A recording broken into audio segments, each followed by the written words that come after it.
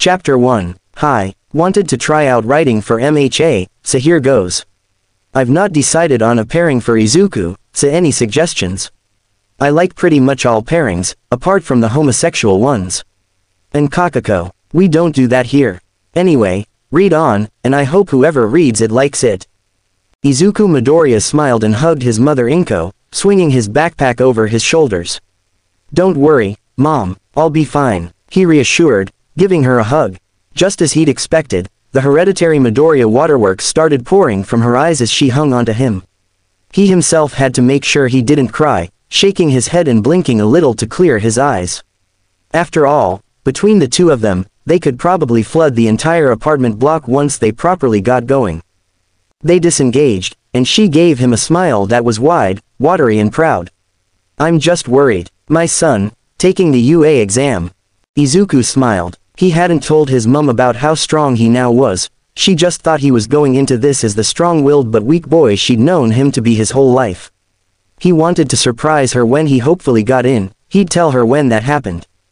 I'll be fine, Mom. Maybe I'll even surprise you, he reassured with a wide smile on his face, before turning and dashing out. He jogged down the stairs, and strolled onto the street, turning once to give his watching mother a wave before he turned the corner. But as soon as said corner was turned, his smile disappeared, his features morphing into an intimidating scowl. He slouched as he walked, and his gait gained a lot more swagger. He'd adopted this look to push everyone away after Bakugo had started turning his class in Aldera against him, but it had honestly become his normal character. He could revert to his old ways when around his mother, but around everyone else. Nah. He strolled to the train station, looking around at the familiar buildings of his neighborhood as he went, deep in thought. Half an hour later, Izuku Midoriya walked through the gates of UA High School. He stopped just inside, the scowl lightening for just a second. Oh my gosh, this is so cool, so many new quirks to see. I even brought my notebook. I'm so nervous, I wonder if we'll see Present Mike or Snipe. Fuck off, Deku, Izuku sighed. Get out of my fucking way. Do you want to die? Yelled the voice of one Katsuki Bakugo. Izuku didn't even bother responding. Wasn't worth it. Also, Bakugo hadn't seemed to realize, so he'd just try and slip away. Wait, Deku, Bakugo suddenly said in confusion. Damn it, suddenly Bakugo was in front of him again. Why the fuck do you think you're here, eh? Izuku sighed again. I'm applying to UA, in case it wasn't obvious. The green-haired boy said dryly, looking away. You didn't tell me anything about that. What's up with that, huh? Shitty Deku, Bakugo said angrily in reply. His childhood friend simply walked away. You didn't need to know. Izuku threw over his shoulder, slouching into the hall they were meant to gather in. Bakugo stared after him in complete and utter shock. Huh, when did he get so fucking bold? We literally threw him in the creek last week, he thought. Then he rolled his eyes. Quote ... TCH, as if he cared. Izuku walked in and sat down, propping his legs up on the table in front of him and looking uninterested. His actions, however, were vastly contrasting with his thoughts. Please let it be Present Mike, please let it be Present Mike, please let it be. HEYYYYYYY. Present Mike. Izuku walked out, stretching. The assembly thing had gone alright, apart from some uptight blue-haired guy standing ramrod straight and accusing he and Bakugo of disrespecting UA by sitting so informally. Naturally, they'd ignored him. Probably the first time in years Izuku had felt any type of solidarity with the ashy blonde-haired boy. The students had been told it would be a robot fight, and they'd be separated into groups to go to each battleground. Personally, Izuku couldn't be happier. He'd ace this easily. He ended up outside of the battleground he'd been assigned to, and stood at the back of the group, watching everyone. Suddenly, the boy from before latched onto his shoulder, a stern look on his face. People here are trying to take this seriously. I'm sure we'd all appreciate it if you did the same. With that, he turned and walked away to do some stretches. He's got some sort of speed quirk, I think, Izuku mused quietly. But I should think I'm still faster. I'll show him, looking down on me. Who does he think he is, Bakugo? Suddenly, they all heard Present Mike's voice raining down from above. Izuku wasn't really listening. Something about the test had already started. What were they all waiting for? Didn't matter. He let everyone get ahead and split up, looking for robots to beat, and then started his own stretches. He saw Mr. Go by the rulebook or die shoot off, with engines in his legs. Seems I was right in my assumption. 10 seconds later, he was ready to go. How should I approach this fight? I know, I'll just run. Prove I'm better than that guy. The boy, still in his school uniform, got into a classic runner's starting position, and flexed his legs again. He grinned. This would be fun. He leaned forward, then broke into a full sprint, at about 500 meters per second to start off. Seems like nobody's destroyed any robots yet. I'll have to fix that, he thought with a snicker. Behind him, the ground where he'd started from cracked and exploded into bits from the pressure. Yuga Aoyama turned round to see a one-pointer headed his way. Finally, a chance for moi, he thought, placing his hands behind his head as he fired up his naval laser. Only for the green robot to suddenly smash into pieces for no apparent reason, a sonic boom a couple of seconds later only confusing him more. Sparkle. Tenya Iida sprinted straight at a three-pointer, getting ready to try and land a solid kick on its optical sensors. Such a formidable piece of weaponry. As expected of UA, he yelled in his mind as he leapt towards the mechanical menace. But he ended up falling on a heap in the floor as his foot ended up whistling through empty air. He looked up in confusion to see a destroyed three-point robot in front of him, the only recognizable feature being the big metal plate with a 3 on it.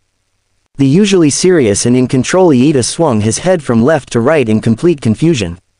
What? Shihei Kuwaro raced through the shadows, hot on the tail of Kanoko Komori, who bounced from mushroom to mushroom as she grew them.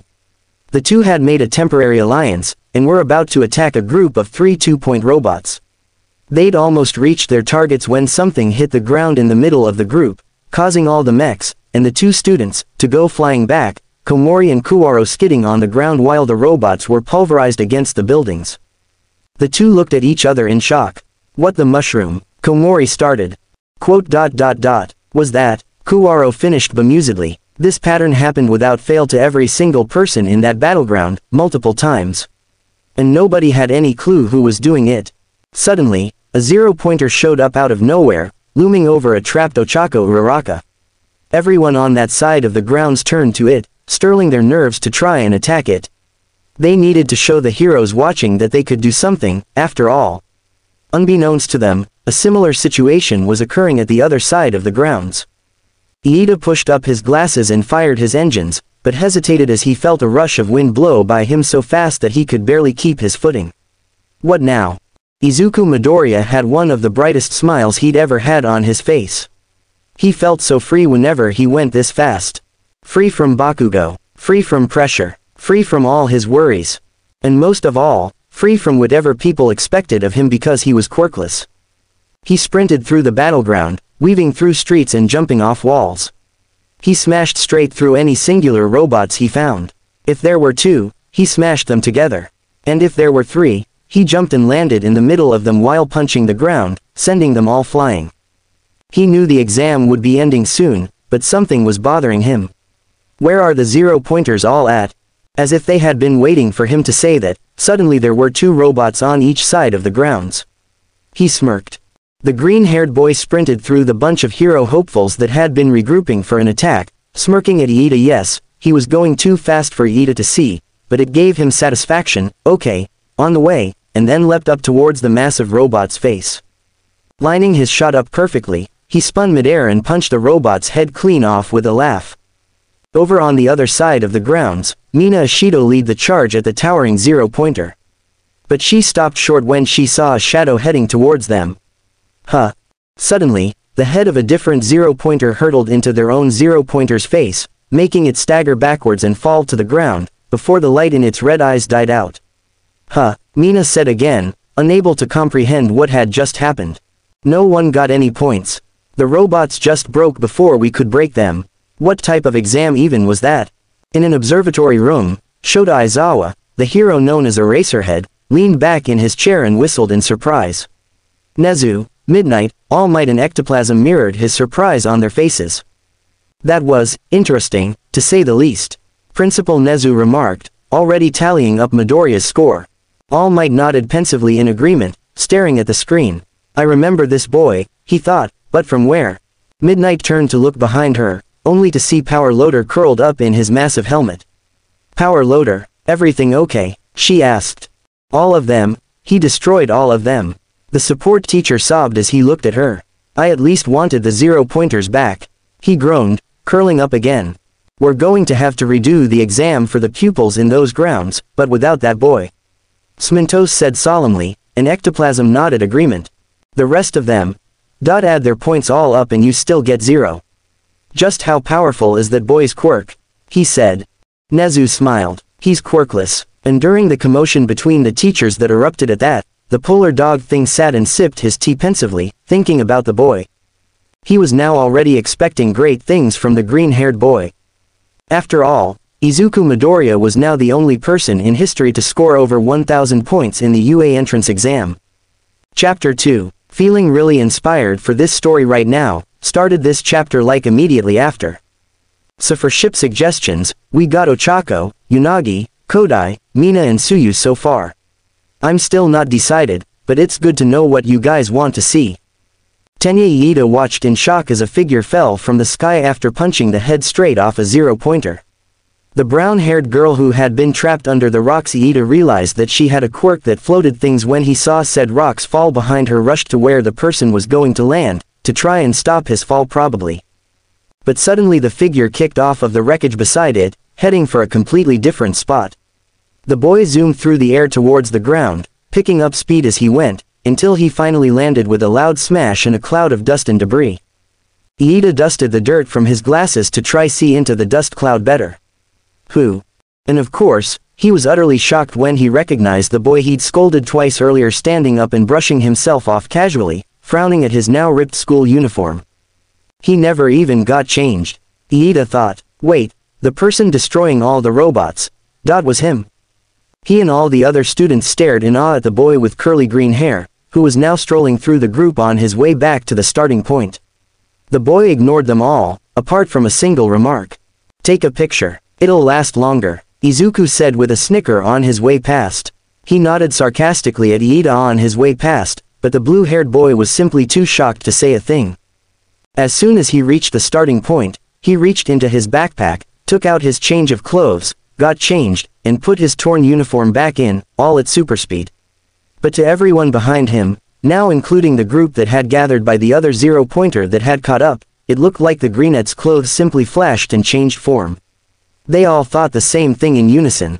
What the hell is this guy's quirk? Izuku walked to the front gates, where he found Bakugo and his cronies waiting for him.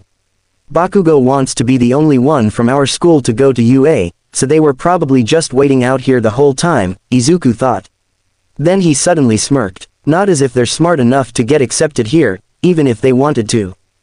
Oi, Deku, Bakugo shouted, how'd it go? Did you show everyone what a quirkless loser you are? The explosive teen taunted.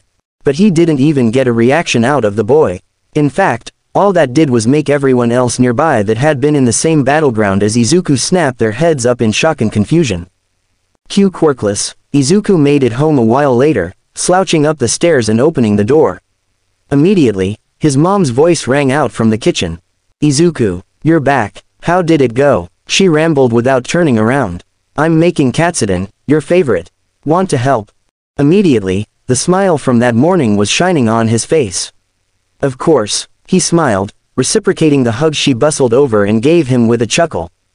Yeah, Izuku's mom was great, and didn't he know it? A few days later, Izuku was chilling at Dagoba Municipal Beach, lying in the sun in his swimming shorts.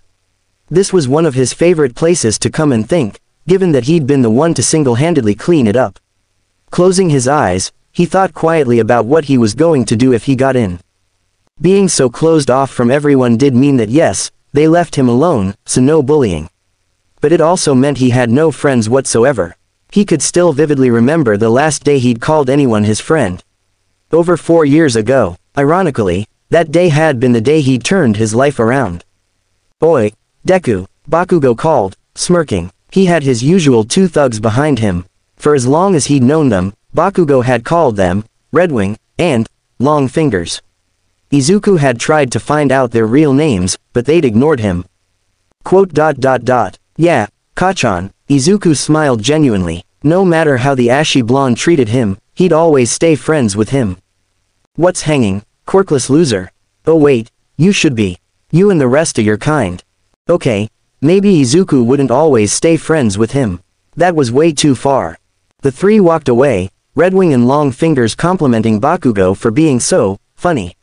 Izuku was left standing in the park, looking dejectedly after the person he called a friend. Kachan. Wow, look at him. Oh my gosh, those muscles.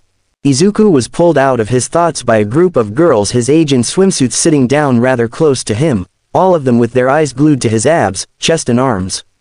He squinted one of his eyes open, and immediately shut it again, fighting down the blush that was threatening to invade his face at the sight of so many giggling girls in revealing bikinis. Now that he thought about it, it had been two girls dressed very similarly to them that gave him the idea to clean up the beach in the first place. Izuku was walking home sadly.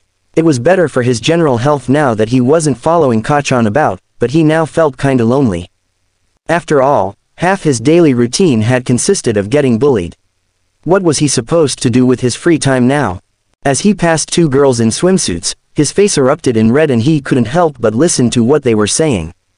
Wanted to go to that beach, but it's so cluttered. One was saying. I know, right, her friend replied, the online map didn't say it would be a complete dumping ground. As Izuku walked away, he continued to think about that. An idea was pricking at the back of his mind, but he couldn't grasp it. Then suddenly, he did. He wanted to get stronger, much stronger. He suddenly had a load of free time on his hands. And the beach was cluttered up to the point that nobody could use it. So he'd use his spare time to clear up the beach bare-handed, getting stronger in the process. He'd show Bakugo, quirkless didn't mean powerless. He'd make the name, Deku, into one that everyone looked up to, saw as powerful. He should put in a training schedule as well. He started writing in his notebook, trying to think of a good plan. Then he remembered a joke workout he saw online, and decided to try it. I'll do 100 push-ups a day. I'll do 100 sit-ups a day. I'll do 100 squats a day. I'll go for a 10-kilometer run every day. And I'll always keep the AC off, no matter how hot it gets, to train my mind. Yeah, that'd work, although the AC thing might drive my mom crazy. Now to get started. Hey, hot guy, one of the girls' voices addressing him from in front of him yanked him out of his reverie again. Izuku looked up at her, doing his utmost to focus on her face and not let his eyes wander downwards. There are only 5 of us, but we want to play beach volleyball. Want to join us? The admittedly pretty girl asked him, unashamedly staring at his muscles.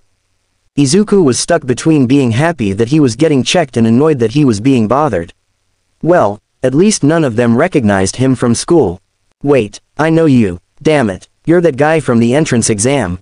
Well, at least it's not someone from school. Who are you? Izuku asked curtly to the girl who had spoken. She had pink skin, and pink hair shaped much like his. Mina Ashido, she said, but unlike her bubbly voice from earlier, she was now glaring at him. Come to think of it, they all were glaring at him now. What did I do? He asked wearily. One of the girls looked at him angrily. Mina told us what you did. You're telling me you really don't know? Izuku looked at Ashido. Huh, what did I do? Have I even met you before? He scowled. You destroyed all the robots before we could get a chance to. The pink-skinned girl complained. Thanks to you, me and everyone else in that battleground had to redo the test the next day. Yeah, one of her friends reiterated. We couldn't go get our nails done, 'cause Mina had to redo the stupid test. Oh, Izuku said, lying back down and closing his eyes again. If they've already decided they want to be annoyed at me, who am I to try change their minds? Well, you snooze, you lose. He relaxed again, letting the sun's rays soothe him. He could tell they were still glaring at him, but he knew they would go away soon. Sure enough, they left a few minutes later after it was clear he wasn't going to respond. Mina did throw him a curious look as they walked away, though. Izuku was left with one thought. I've not even been accepted into UA, and my potential classmates already hate me. I swear I'm cursed or something. Later that day, he strolled home, glaring at anyone who looked at him. While crossing a bridge, he passed a couple of girls from his class in Aldera Middle School, who started looking at him and snickering. Izuku smirked, and faster than their eyes could follow, he jumped over the side of the small bridge, punched the water, and ran to the other end. He then looked back to see a massive splash envelop them, leaving them completely soaked. They glared at him maliciously. How did you do that, loser? Izuku just shrugged with an innocent smile. Couldn't have been me. I'm quirkless, remember? The girls huffed and ran home, leaving Izuku to chuckle and walk away. Mission accomplished. He would show the world that quirkless people could beat them all. A month later, Izuku received a letter from UA. He picked it up and smiled. Hopefully he had been accepted. He knew he'd done well, but he couldn't help but be nervous. Is that? Yeah, Izuku answered his mother, who looked anxiously at the letter in his hand. But then she smiled. Izuku, do you believe you got in? She asked, putting a comforting hand on his shoulder to calm him. Her son nodded hesitantly. Yeah, I'm pretty sure I did. I mean, there's the chance they didn't accept me, but... Izuku, his mom interrupted firmly. You believe you got in. And I believe in you. The green-haired boy nodded a few times, then smiled gratefully. Quote. Thanks, Mom. Izuku pulled his mother over to the couch, and the two sat down at the living room table, Izuku taking a deep breath and opening the envelope. A disc fell out, and a hologram appeared from it. Both mother and son found their jaws falling open at the figure hailing them from it. All Might, young Midoriya, the projection of All Might shouted, holding a thumb up. You may be surprised to see me, but I am going to be teaching at UA next summer, and I am here to tell you that you have indeed been accepted. At this, Inko Midoriya enveloped her son in a tearful hug, and Izuku hugged her right back. Thanks for believing in me, Mom, Izuku said happily. But he couldn't help but throw one last glare at the hovering projection of All Might, who was now talking about him getting so many points that they'd address it in school. No way do I want him as a teacher. Chapter 3. AN at the bottom. Replies to some comments as well. Izuku Midoriya walked through the gates of UA once again. I can't believe I actually got in, was the most prevalent thought going through his head as he strolled through the corridors, but as usual his outward appearance showed no evidence of that. Instead, he was giving off a serious, even if you approach me, I won't reply, vibe. He stopped in front of a massive door for Class 1A. But before he could go in, he was hailed by a quiet voice. Midoriya, this way, and when he turned around, he was met with the sight of. Oh my gosh, it's Eraserhead. Is he my homeroom teacher? This is crazy. I wonder why he's in a sleeping bag, but what does he want me for? I hope I'm not in trouble already, and I should probably answer him already, shouldn't I? Hey, Sensei, let on, I'm right behind you, Izuku said calmly, following slowly behind the sleeping bag-clad Eraser hero. He was led into a room where Principal Nezu and Recovery Girl were sitting waiting for him. Shit, I'm in trouble, aren't I? Well, Midoriya, you're not in trouble if that's what you're thinking. Nezu smiled reassuringly. Izuku realized he'd just been standing at the doorway while they all stared at him, so he stepped in. He was still far from reassured, though. Why am I here then, Sensei? He asked. Well, your papers say you're quirkless, Midoriya, Aizawa explained. Izuku suddenly scowled. So they think that I couldn't do that just because I'm quirkless. All I did was run faster than the speed of sound and jump higher than the average tower. Actually, never mind, it does sound pretty unreasonable. So, if you don't mind, we want to make sure this is true, dear. Recovery Girl said kindly, and Izuku nodded. He turned to Aizawa, guessing how they were going to test it, and Nezu nodded in approval. Smart boy, well done. Eraserhead, if you would. Sighing tiredly, Aizawa stared at Izuku, his eyes suddenly glowing red and his hair floating up. After a few seconds, he stopped, and nodded at Nezu. I couldn't feel any effect. He is quirkless. He turned to Izuku. Well done for being honest and not pretending you have a quirk, Midoriya. I know it probably caused you a good bit of trouble. It won't be the same here, I promise. He reassured as he took some eye drops. Well, would you look at that?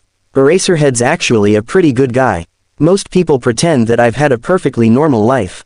Also, how unfortunate could you possibly be to have a seeing-related quirk but get dry eye? Well, thank you, Midoriya. If you could head back to class now, Nezu asked, after congratulating the boy on his score and explaining it. Apparently he had destroyed the last record, which had been set by All Might himself. Midoriya nodded, curling his lip distastefully at the mention of the number 1 hero, but smirking when told he beat him and left. As soon as the sound of the boy's footsteps receding down the hall disappeared, Nezu turned to the two teachers and smiled. I'd like you two to keep an eye on him, please. I'll talk to All Might as well, maybe Midoriya could be a good successor. He looks promising, he said, sipping some tea. The two heroes nodded, of course, and so, Midoriya was once again standing outside the massive door to Class 1A. He looked up and down the corridor, and seeing no one, took the chance to take a deep breath and steel himself. Hopefully I won't be in the same class as Mr. Go by the rulebook or die, or Bakugo. He pushed the door open and slouched in, only to see one of the aforementioned scolding the other loudly. Shit. Then, upon seeing him, the uptight boy sped over to him, sticking his hand out. Hello, I'm Iida Tenya from Sume Junior High School. Yeah, I heard when you yelled at Bakugo. Izuku muttered in a bored tone, ignoring Iida's outstretched hand. Pretending not to notice the rudeness, Iida continued. You outperformed all of us in the entrance exam by far, with such a powerful quirk at your disposal. Do you mind telling me how many points you ended up getting? Behind him, Bakugo suddenly straightened. Quirk. 600 villain points, and 800 rescue points. Izuku muttered, looking for a seat. At this, everyone straightened and tuned into the conversation in shock. What? How? There was 100 of each robot, apart from the 0-pointers. A guy with a tail said. You took out every single one. Fair enough, but what's this about rescue points? Mina asked suspiciously. You didn't rescue anyone, you just destroyed all the robots. Technically, I saved anyone fighting each robot when I destroyed it. Izuku muttered. Bakugo jumped over his desk and swaggered till he was right in front of his old childhood friend, glaring at him. Deku, what's this about a fucking quirk, huh? He yelled, explosions crackling dangerously in his palm. Izuku rolled his eyes. Bakugo, you'll be happy to know that I still don't have a quirk. Everyone stared at him in shock, apart from those who had heard at the entrance exam. Then he muttered an aside. Like I need one to beat your ass anyway. The fuck did you? If you're here to socialize, do it elsewhere. Aizawa's voice rang out from the doorway. While everyone looked at the talking yellow sleeping bag in shocked confusion, Izuku took the chance to grab a seat. Unfortunately, the only remaining one was on the left of Ashido Mina, who had been glaring at him since the moment he'd come in. He smirked at her, and she glared even harder. On his right was a purple-haired girl with earphone jacks protruding from her earlobes. Behind him was the brown-haired girl he'd saved at the exam, and in front of him was a cool-looking guy with a mask and 6 arms. Aizawa gave them all PE uniforms and told them to get to the grounds. In no time at all they'd done so, and were standing helplessly as the teacher threw away all pretense of easing them into the school and hit them with a quirk apprehension test, with the threat of expulsion to whoever came last.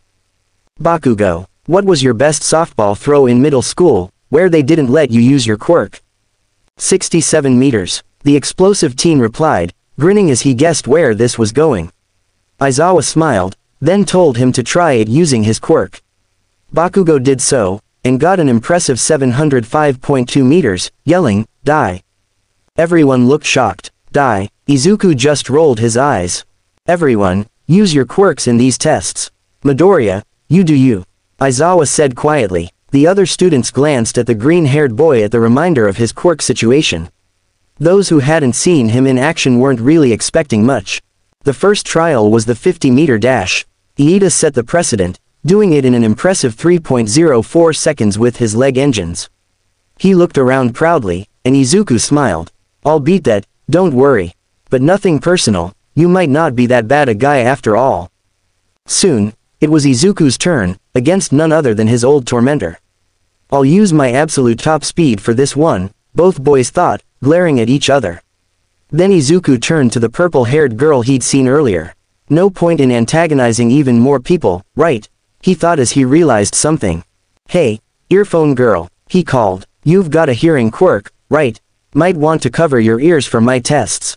He had guessed her hearing was sensitive, and knowing how easily he broke the sound barrier, he didn't want to make another enemy by giving her constant ear rape with the sonic booms. They lined up, and blasted off, quite literally in Bakugo's case. But nothing could have prepared anyone for the speed of Izuku Midoriya. As soon as the dash started, he was standing casually at the other side of the track. Seconds later, a sonic boom hit them, and Kyoka Jiro smiled gratefully at him for warning her. With her hearing, a sonic boom that close would feel like a sledgehammer to her ears. They all looked at Aizawa, who was staring at the thing in his hand in shock. He then showed it to them, shaking his head in wonder. 0.000005 seconds. They all looked at the greenette, dumbfounded, so he decided to mess with them. He smirked, muttering to himself. Shit, could have been faster. They all stared, in even more shock. Next was the grip strength test. Shoji, the guy with 6 arms, got an impressive 540 kilograms by using 3 of his hands. Izuku somehow completely shattered the equipment. After that, the standing long jump. Everyone was praising Bakugo and Aoyama for just going as far as they could with one blast. Izuku jumped home and back for the fun of it, also to say hi to his mom, who made him a bento box in the blink of an eye. Needless to say, his classmates were rather confused when he came back with some delicious smelling food. Bakugo recognized the heavenly smell of Auntie Inko's cooking, but how in the name of fucking shit could that be possible? Another one was the sustained sideways jumps. Mineta excelled by simply bouncing at extreme speeds between his grape balls. Izuku matched his pace, then went far beyond even that, smirking the whole while. Finally, it was time for the last test. The pitch, which Bakugo had already attempted. Uraraka did the best in this one, the meter simply showing an infinity sign. But then Izuku stepped up, and the class subconsciously all leaned forward, wanting to see how much craziness he could pull off this time. He stepped up and threw the ball, which immediately broke the sound barrier and shot into the sky. At Musudafu Astronomics Center, the lead engineer watched in bemusement as a small missile launched from the UA grounds. It shot straight up into space, breaking comets and asteroids in its way without even slowing down. He stood up abruptly, throwing his headset away. He remembered the seemingly crazy principal of the school, Nezu, having met him at some social meet. What is that bear dog thing doing, experimenting with nukes as part of the security system or something? Aizawa showed them the symbol now on his monitor. An infinity sign with a plus sign next to it. Infinity plus, how is that even possible? And apparently Bakugo had had enough. Explain this, USHITRAG. He yelled, shooting towards Izuku. Izuku set himself ready to defend, but suddenly, Bakugo's quirk stopped working. He flailed in the air, and was suddenly restrained by Aizawa's capture tape. Izuku waved him goodbye as he was yanked away by the tape, Aizawa already giving him an earful. Izuku smiled, only a day in, and he already liked Aizawa-sensei way better than he had his middle school teacher. Soon it was time for the results. And by the way, Aizawa smirked, the whole expulsion thing was just a logical deception. What? Come on guys, use your brains. Of course it was, a posh-looking girl with a ponytail said, flipping her hair. Izuku raised an eyebrow. True, but you don't have to be so condescending about it. Wait, am I really judging someone for acting better than everyone else? The green-haired boy looked around at everyone, judging reactions. Mineta and the earphone girl looked most relieved, as well as the shaking clothes of the invisible girl. Aizawa handed them the results, and they all perused them with interest. Izuku smirked at his name in first place, but took the time to find out everyone's names, roughly based on performance. I came first ahead of Momo Yaoyorozu. Probably the ponytail girl, she creates stuff. Next was Shoto Todoroki, he was the fire and ice guy. Wait, wasn't Endeavor's name Todoroki? Ah well, never mind. He'd ask the boy some other time. I know Bakugo obviously, although I wish I didn't. I know Iida too. Next are Tokiyami and Shoji. Shoji's the cool guy with the mask and arms. So I guess Tokiyami is the bird guy with the living shadow. After that, everyone's results kinda blur together, so I won't be able to figure out much more. I think Kirishima was the guy that gets hard all the time. Pause. Makes his skin hard all the time. Yeah, better. Ojiro, no clue. Kaminari, the electricity guy maybe. That'd make Ojiro the tail guy, we'll go with that. I'm guessing Hagakure is Miss Hide-and-Seek Queen, which would leave Jiro as earphones, since I already know Uraraka. He turned around to leave, but suddenly realized that the teacher had already left. Aizawa-sensei is gone. That means... Izuku suddenly threw up his right arm to block, just in time. Katsuki Bakugo's right hook crashed into it less than a second later. All the rest of the students gasped in surprise. He didn't even look. How did he know Bakugo was coming? Deku, how the fuck are you doing this? Shut it, Kachan, Izuku said quietly. The use of the old nickname was enough to throw Bakugo off mentally for long enough for Izuku to walk calmly out. The rest of his classmates stared after him. He is way too overpowered, they were all thinking. At the end of the day, they all filed out of the class, information spilling out of their ears. Once they had gotten back, Aizawa had lectured them on everything they would need to know about UA, and some of the students' heads were steaming. Bakugo swaggered on ahead, and the rest of the class looked at Izuku, wondering whether he was going to go after the boy. They had seemed to already know each other, after all. Uraraka decided to ask him, "Hey, Deku," and suddenly Izuku's eyes widened. "Oh no, oh fuck, it's happening again. Not even a day in and he's got them calling me, Deku. I should have known. Are you alright? That's like, the biggest reaction anyone's gotten out of you all day," the earphone girl said, pulling Izuku out of his thoughts. "Shit, lost my composure there. It doesn't matter, I'll just have to keep them all away. I'm gonna need to build some resistance to others calling me that if I want it to be my hero name." "My name is Midoriya," Izuku said curtly, walking on ahead as well. The rest of them all shared a look. "What the hell is going on with those two?" Kirishima asked quietly. "No clue," Mina answered, "but if he doesn't like the name Deku, that's what I'm gonna call him." The next day, they sat through hours of boring English lessons with present Mike, then sat down for some delicious food courtesy of Lunch Rush. Well, in Izuku's case, his mom's cooking was just as good. Izuku sat down and opened his bento box, his mouth already watering. He could see Lunch Rush's head snap up, probably sensing some good competition from all the way across the dining hall. Now Izuku didn't have any friends, nor was he expecting to make any. So he wasn't expecting anyone to join him. He could see Ida and Uraraka looking at him, before shaking their heads and deciding to sit somewhere else. So it was much to his surprise when a tray was laid down opposite from him. He looked up to see Mezzo Shoji standing there. "Mind if I sit here?" "No," Izuku said, shrugging. "Weird, although he has seemed like a pretty chill guy.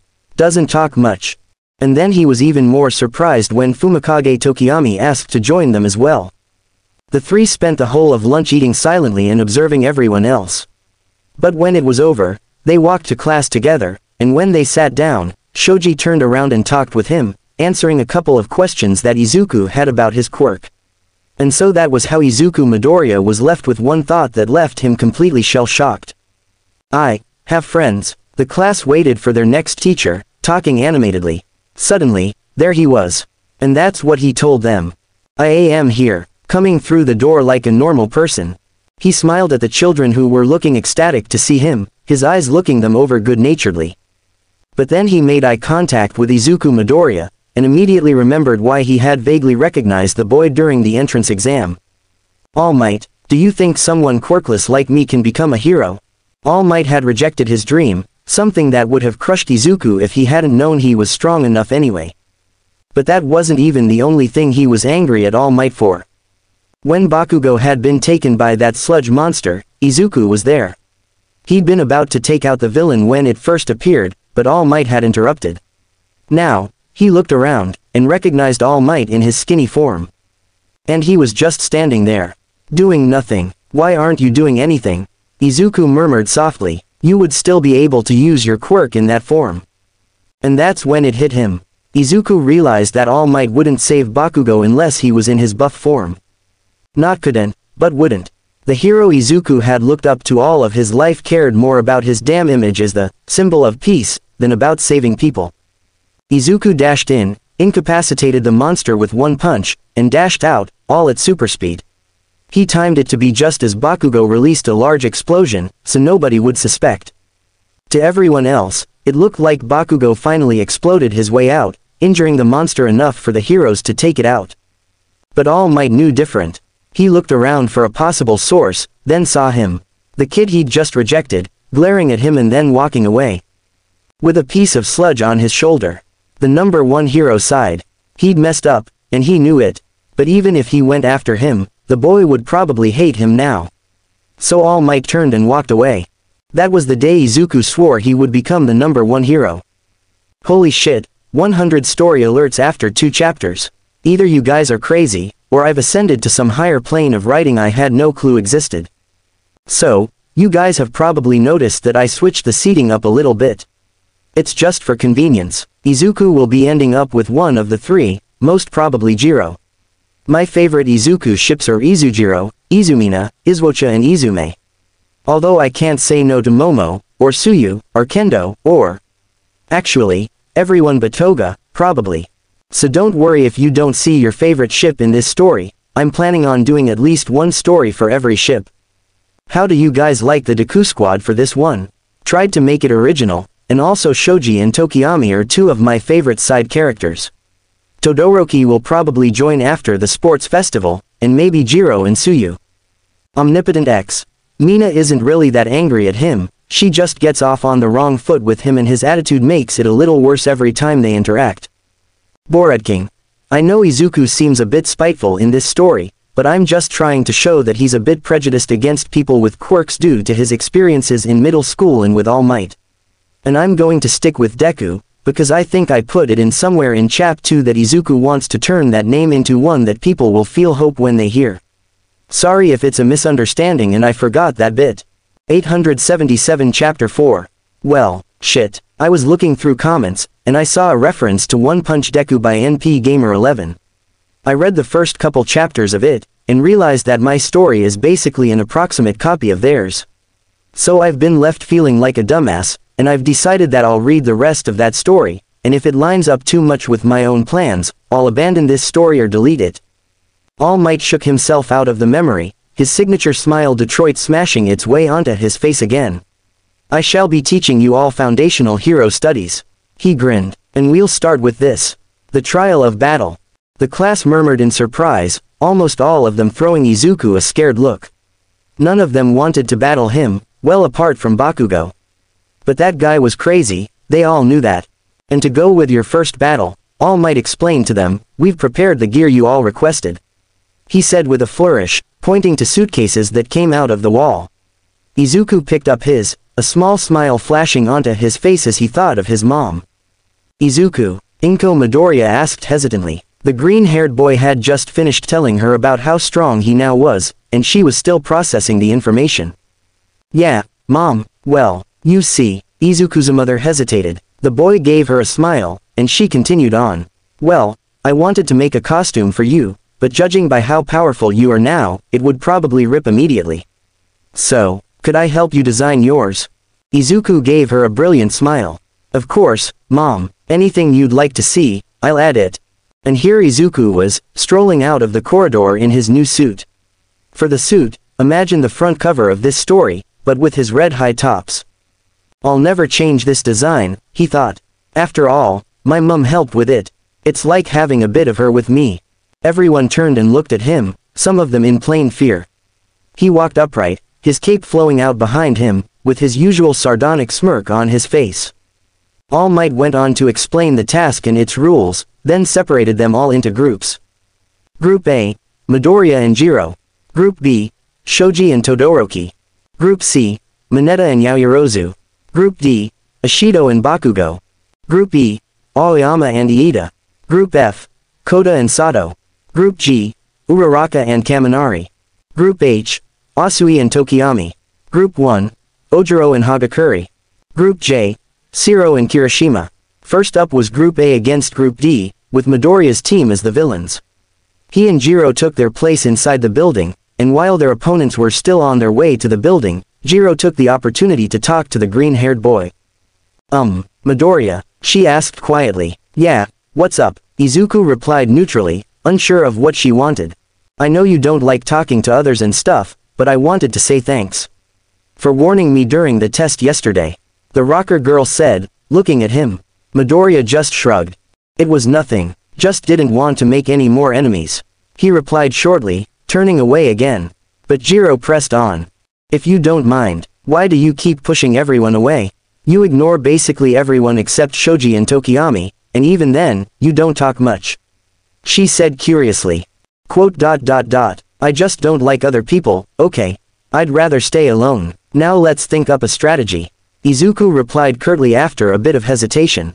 But as they came up with a plan to defend their nuclear weapon, Jiro couldn't help but think about something she'd picked up on due to her super sensitive hearing. His heartbeat was all kinds of messed up when he said that. Midoriya, why are you lying? Bakugo and Mina reached the building, and the explosive teen suddenly grew a feral grin. "I'll fuck you up this time for sure, Deku." Beside him, the bundle of color that was Mina in her hero costume spoke happily. "So what's the plan, Bakugo? Stay the fuck out of my way, go for whatever the shitty objective was." "I got Deku." Mina nodded, and the two rushed inside. They were a lot more cautious after that, but why was nothing happening? Jiro, her earphone jacks plugged into the ground, looked over at Izuku who was sitting looking peaceful with his back against the rocket. "They're in. Both of them are heading towards the stairs now," she said tensely. "'Kay, remember the plan," Izuku reminded her unconcernedly. "You capture Mina, I'll mess with Bakugo. Then capture him at some point." Jiro nodded, still not sure why Midoriya was so set on antagonizing the explosion quirk user. Just then, the opponents they had been waiting for blasted through the door, Mina partially melting it and Bakugo blasting the rest apart. Kyoka flinched, but Izuku just smirked, staying seated on the ground like he didn't have a care in the world. Mina and Jiro immediately engaged in battle, the rocker girl plugging her jacks into her boots and firing blast after blast at the pink-skinned girl, who dodged them all with some flashy dance moves. Mina hid behind a pillar, with Jiro waiting tensely to see what direction the girl would go in. She saw some acid suddenly go out to the left, and fired there, but it was just a feint. Mina dashed out from the left while she was distracted, and got close enough to engage Jiro in hand-to-hand. They continued their light sparring for about half a minute, before suddenly Jiro slipped. She looked down in confusion, which soon turned to horror. Mina had been letting acid seep out from the soles of her feet the whole time, slowly melting through the floor. Just as Jiro realized this, the acid quirk user kicked the ground, sending Jiro tumbling. The rocker girl managed to latch on to the edge, but Mina just looped the capture tape around her wrist. "Sorry. "'S'alright," Kyoka grumbled, letting herself down gently. "Midoriya, I'd tell you to watch out, but you've got this in the bag anyway. You didn't need my help in the first place, that's for sure." Meanwhile, Bakugo and Izuku had engaged in a stare-down. It continued for a while, the sounds of the two girls fighting turning into nothing but background noise. Suddenly, Bakugo leapt at Izuku, but found himself back in the same place he started. He looked down in confusion. The fuck? He tried again, but yet again he just ended up in the same spot. He was really starting to get pissed off now. "Witness the true power of my stand, Zawarudo," Izuku muttered quietly with a smirk. Bakugo spat at him, which Izuku neatly dodged. "TCH, of course a nerd like you would watch anime." Izuku decided to go even further. Hinjaku, he snickered. "Zawarudo, Toki wo tamare." And suddenly, Bakugo was wrapped up like a mummy in the capture tape, hanging from the ceiling and spinning faster than a tornado. Izuku snickered, he'd always wanted to do that. He turned around to look at Jiro's fight, only to see Mina glaring at him. He sighed. "Okay, let's get this over with," he said as she dashed towards the rocket. Suddenly, he was in front of her, and some capture tape was around her wrist. She fell back onto the floor in shock, Izuku looking down at her. Then he looked away. "For what it's worth, you fought well," he said, putting his hand out and rolling his eyes where she couldn't see. She grudgingly accepted the help to stand up, and walked over to her partner. A second later, Izuku was now with everyone else. He stood slightly apart from the rest, on his own, but Jiro, already having made it there, came and stood next to him. He looked at her sharply, but internally confused. "Was there something you wanted? Can't I chill beside a friend?" she asked sardonically, and Izuku raised an eyebrow. "I wasn't aware we were." Jiro jacked him in the side, making him double over. "We're friends now, Midoriya, whether you like it or not. Now, tell me what you think of the next match." Izuku sighed. Couldn't he get out of this? Well, no, because they were meant to stay in this room and she'd probably just follow him if he got up. Shit. He looked up at the screen. "Shoji and Todoroki," he said wearily. In less than half a minute. Sure enough, the two made quick work of Ojiro and Hagakure, Shoji scouting their location out and Todoroki freezing half the building. Jiro looked at Izuku in surprise. He guessed exactly right. How did he do that? "What are you hiding, Midoriya?" The next day, Izuku was ambushed. But not by villains. "What do you think of All Might as a teacher?" "Oh, fuck off," Izuku muttered. "I'm trying to get to class. Why are you turning that into an interrogation?" With that, he simply ran into the grounds, blasting the reporters all back a little. Rude, they all commented. Aizawa told them they were to pick a class president that day. Iida immediately advised them to put it to a vote, and Izuku nodded. That would be the fairest way to do it. Hey, Iida would actually make a pretty good class rep, I'll vote for him. Iida ended up getting less votes than Izuku himself. Over half the class voted for him, and for the life of him he couldn't figure out why. Eventually he just asked Jiro, who was sitting at her desk beside him. Isn't it obvious? She said in surprise. You're the most powerful out of all of us by far. Why would anyone else represent? Izuku shook his head. Can't everyone just leave me alone? I don't want the role.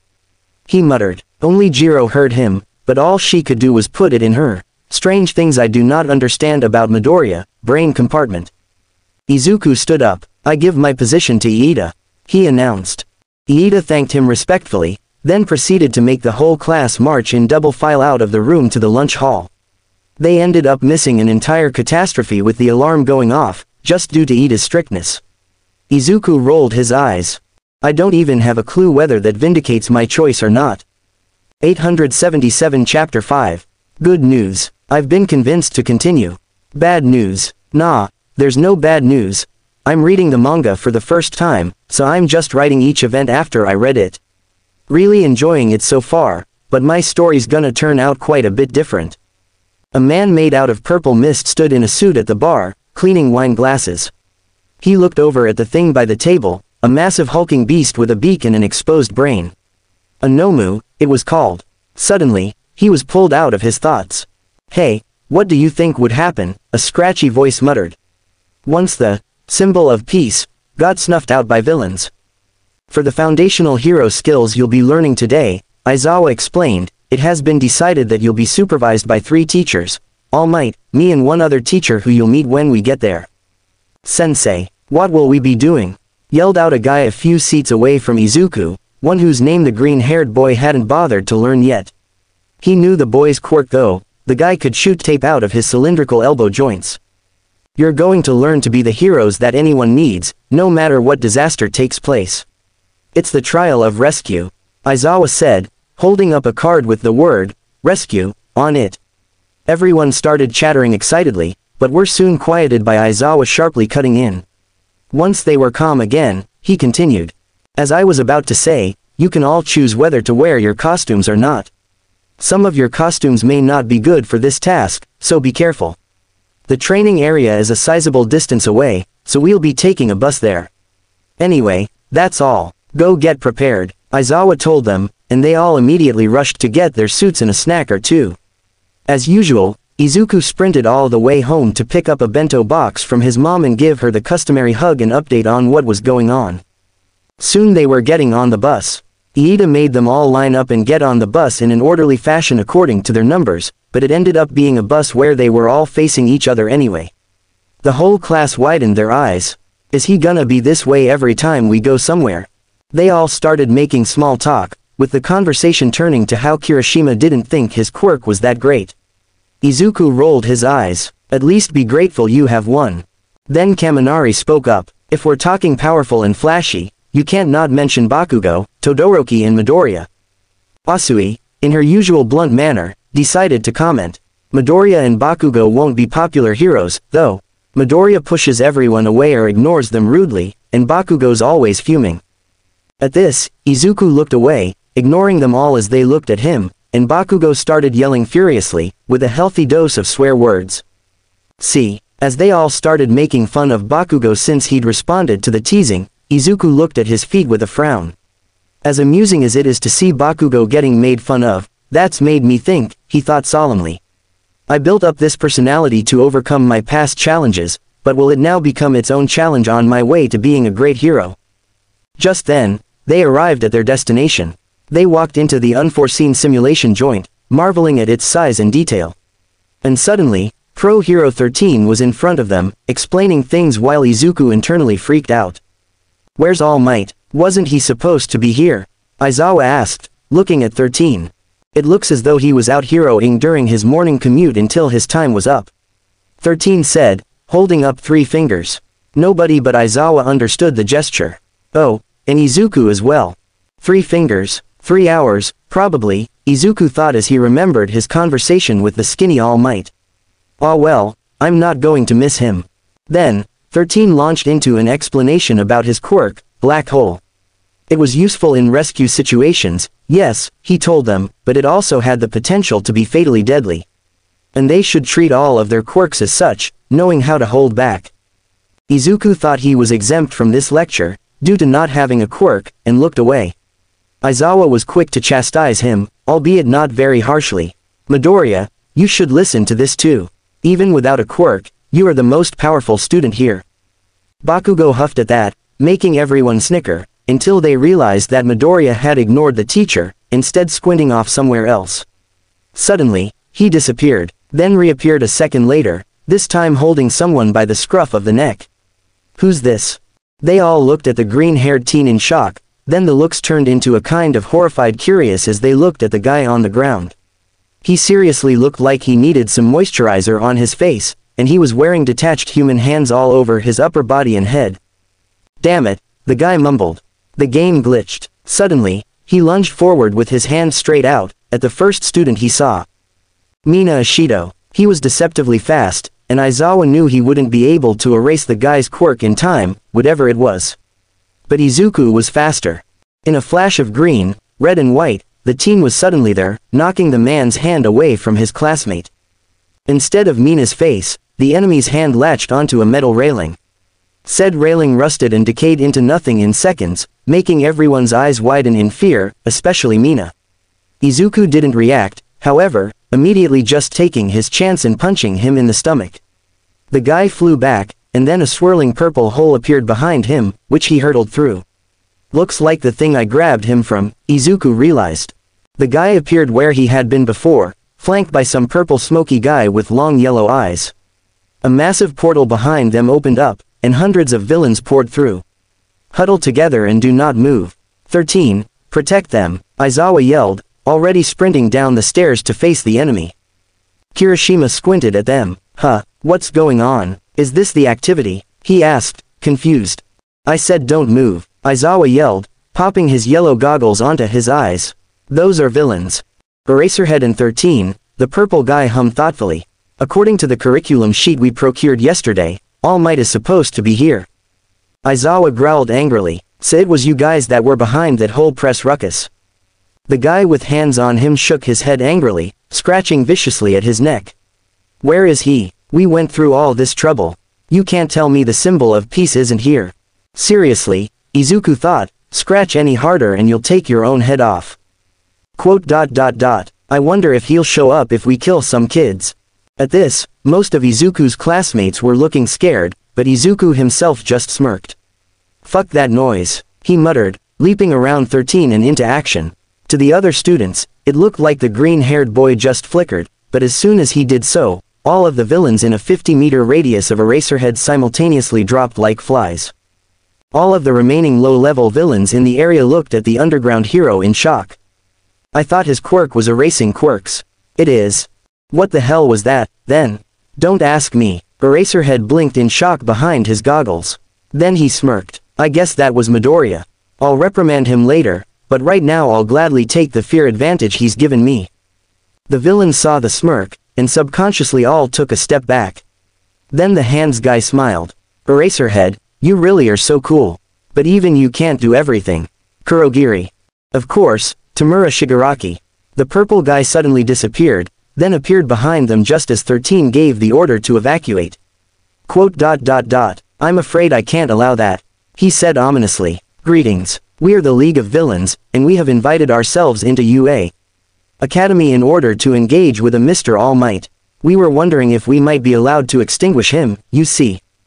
Suddenly, Bakugo and Kirishima rushed towards him, but Kurogiri simply ignored their attacks and enveloped them all, sending them to different places in the facility.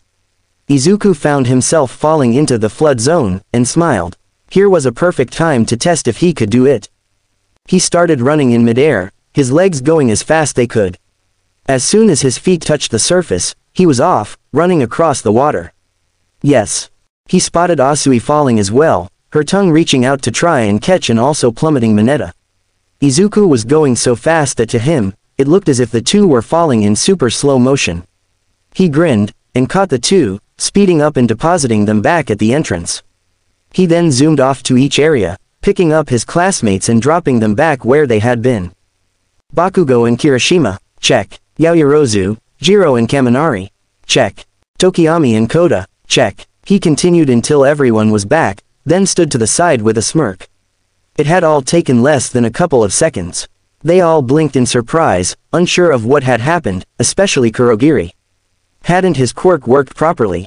In his confusion, Iida managed to slip out, running to call for help probably. Kurogiri snarled angrily and warped over to Shigaraki's side. 13 herded all of the other children out with Izuku beside her. But then Izuku looked back, and saw what he'd done. Having lost their quarries, all of the villains from all of the different zones had gathered in the central area, and now over 200 villains were converging on Eraserhead at once. Oh hell nah, Izuku muttered. He immediately jogged back, his cape billowing out behind him as he jumped down the entire staircase with one leap, making a small crater as he landed. 13 and his classmates yelled after him, but it was no use. As he landed, he fixed the villains with a cold glare. Aizawa-sensei is the first teacher I've ever had who actually seems to care about me despite the fact that I'm quirkless. You got me fucked up if you think you're gonna hurt him.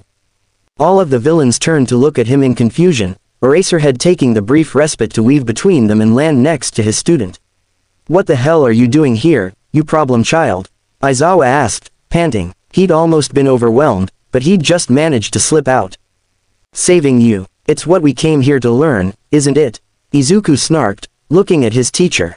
You can't fight without my permission, Midoriya. So give me your permission. Izuku said, bouncing on the balls of his feet. Aizawa looked at the masses of villains in front of them, and sighed. Phi.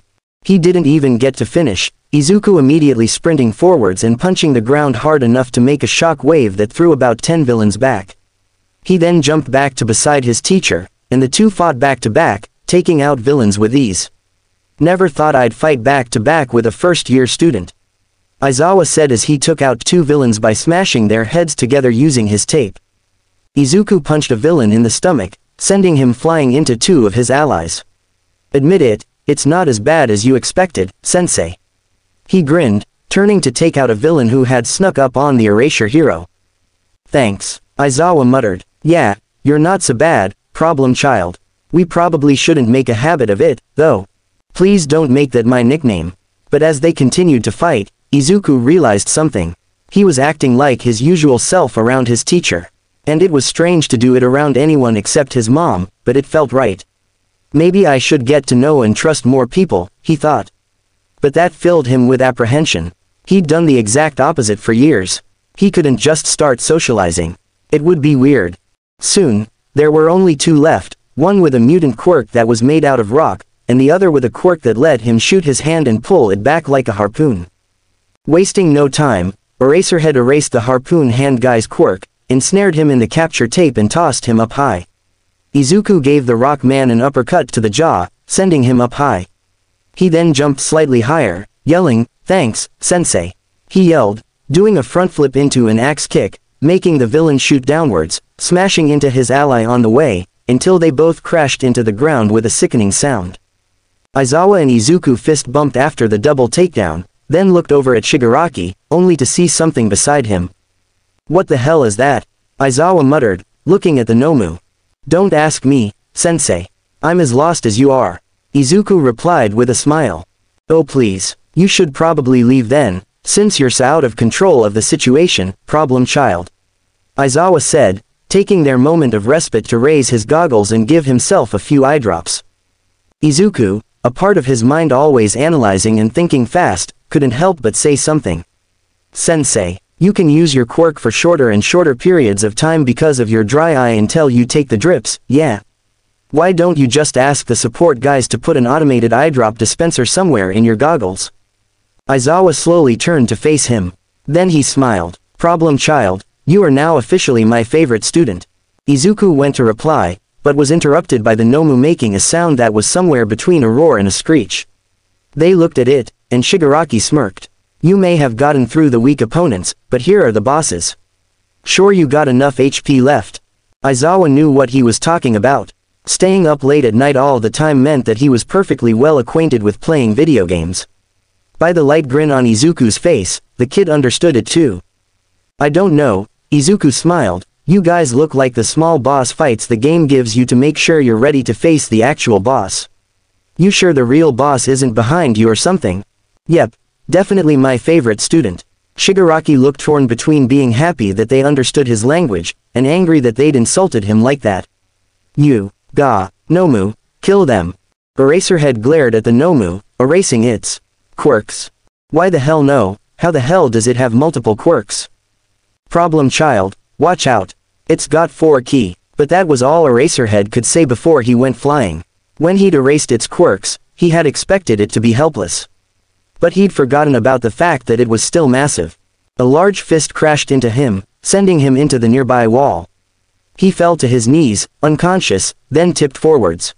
Izuku sped forwards and caught him. Shit, I've got to get him to safety. 13 and the rest of Class 1A gasped in horror as Eraserhead appeared in front of them, lying on the ground with a clearly broken ribcage and blood on his head. They all crowded around as 13 assessed the damage, hoping that Iida got back soon with as many heroes as possible. But then Jiro said something. Midoriya's still in there, and somehow, they all got even more afraid. Yes, Midoriya was powerful, but could he really beat something that had put their teacher into this condition? Under his helmet, 13's face was tensed up in worry. How could this have happened? He murmured. Izuku appeared back in front of the 3 of them again. A few of the low-level villains had woken up again, so he kicked them all back down. Then he got into a defensive pose, giving the villains a glare that even Shigaraki shivered at. He only said 2 sentences, but Kurogiri knew that this would probably turn into a bad situation, just from the tone of the cold voice that delivered them. Come at me, weaklings. You'll pay for that. Chapter 6. Well, here's the other half of the USJ scene. Also, sorry for thinking 13 was a guy. The manga I was reading kept referring to him as a guy, so I just went with that. Then I searched it up after I saw the reviews, and realized I was wrong. Hope you enjoy. Shoji extended an arm with an eye on the end to look in between the crack between the ajar doors of the USJ. Midoriya is, facing off against the 3 main villains. He said worriedly. He's just said something to them. He looks really angry. Bakugo leapt for the gap in the doors. Fuck no am I letting shitty Deku take all the glory. He yelled, but 13 activated her quirk, pulling the door towards her so it slammed shut in his face. Sorry, Shoji, she said, realizing she'd almost caught the boy's eye hand in the door. But some impulsive student needed to be stopped. She looked at Bakugo, who spat to the side in anger. TCH, how come you let him fight, but not me? The explosive boy muttered angrily, punching the wall with a small explosion. 13 looked at him again. I didn't realize Midoriya was going until he was already gone, Bakugo. I would prefer it greatly if he was out here with us, but there is no way to get him out without endangering you children. But Midoriya is formidable, hopefully he can hold them off for long enough. We will simply have to wait for Iida to get back with more teachers. I really hope he'll be fine, Shoji said, thinking anxiously of the boy he wanted to become good friends with. Indeed. Tokiyami agreed with folded arms, similar thoughts running through his mind. Dark Shadow came out and nodded solemnly, for once not having an attitude-filled comment to make. Jiro turned and plugged her earphone jacks into the wall of the USJ, hoping she could get a rough idea of how the green-haired boy was doing. But her jacks weren't sensitive enough to pick up anything from that far away, and she pulled them back out, looking defeated until Yaoyorozu came over and hugged her sympathetically. Please be alright, Midoriya. The aforementioned Midoriya was pissed. In fact, he thought, I'm beyond pissed off right now. His teacher had erased the thing's quirks, apparently, and then been taken. It had still been too powerful with its quirks erased for Eraserhead to deal with, and now his teacher was lying out there having taken a critical hit.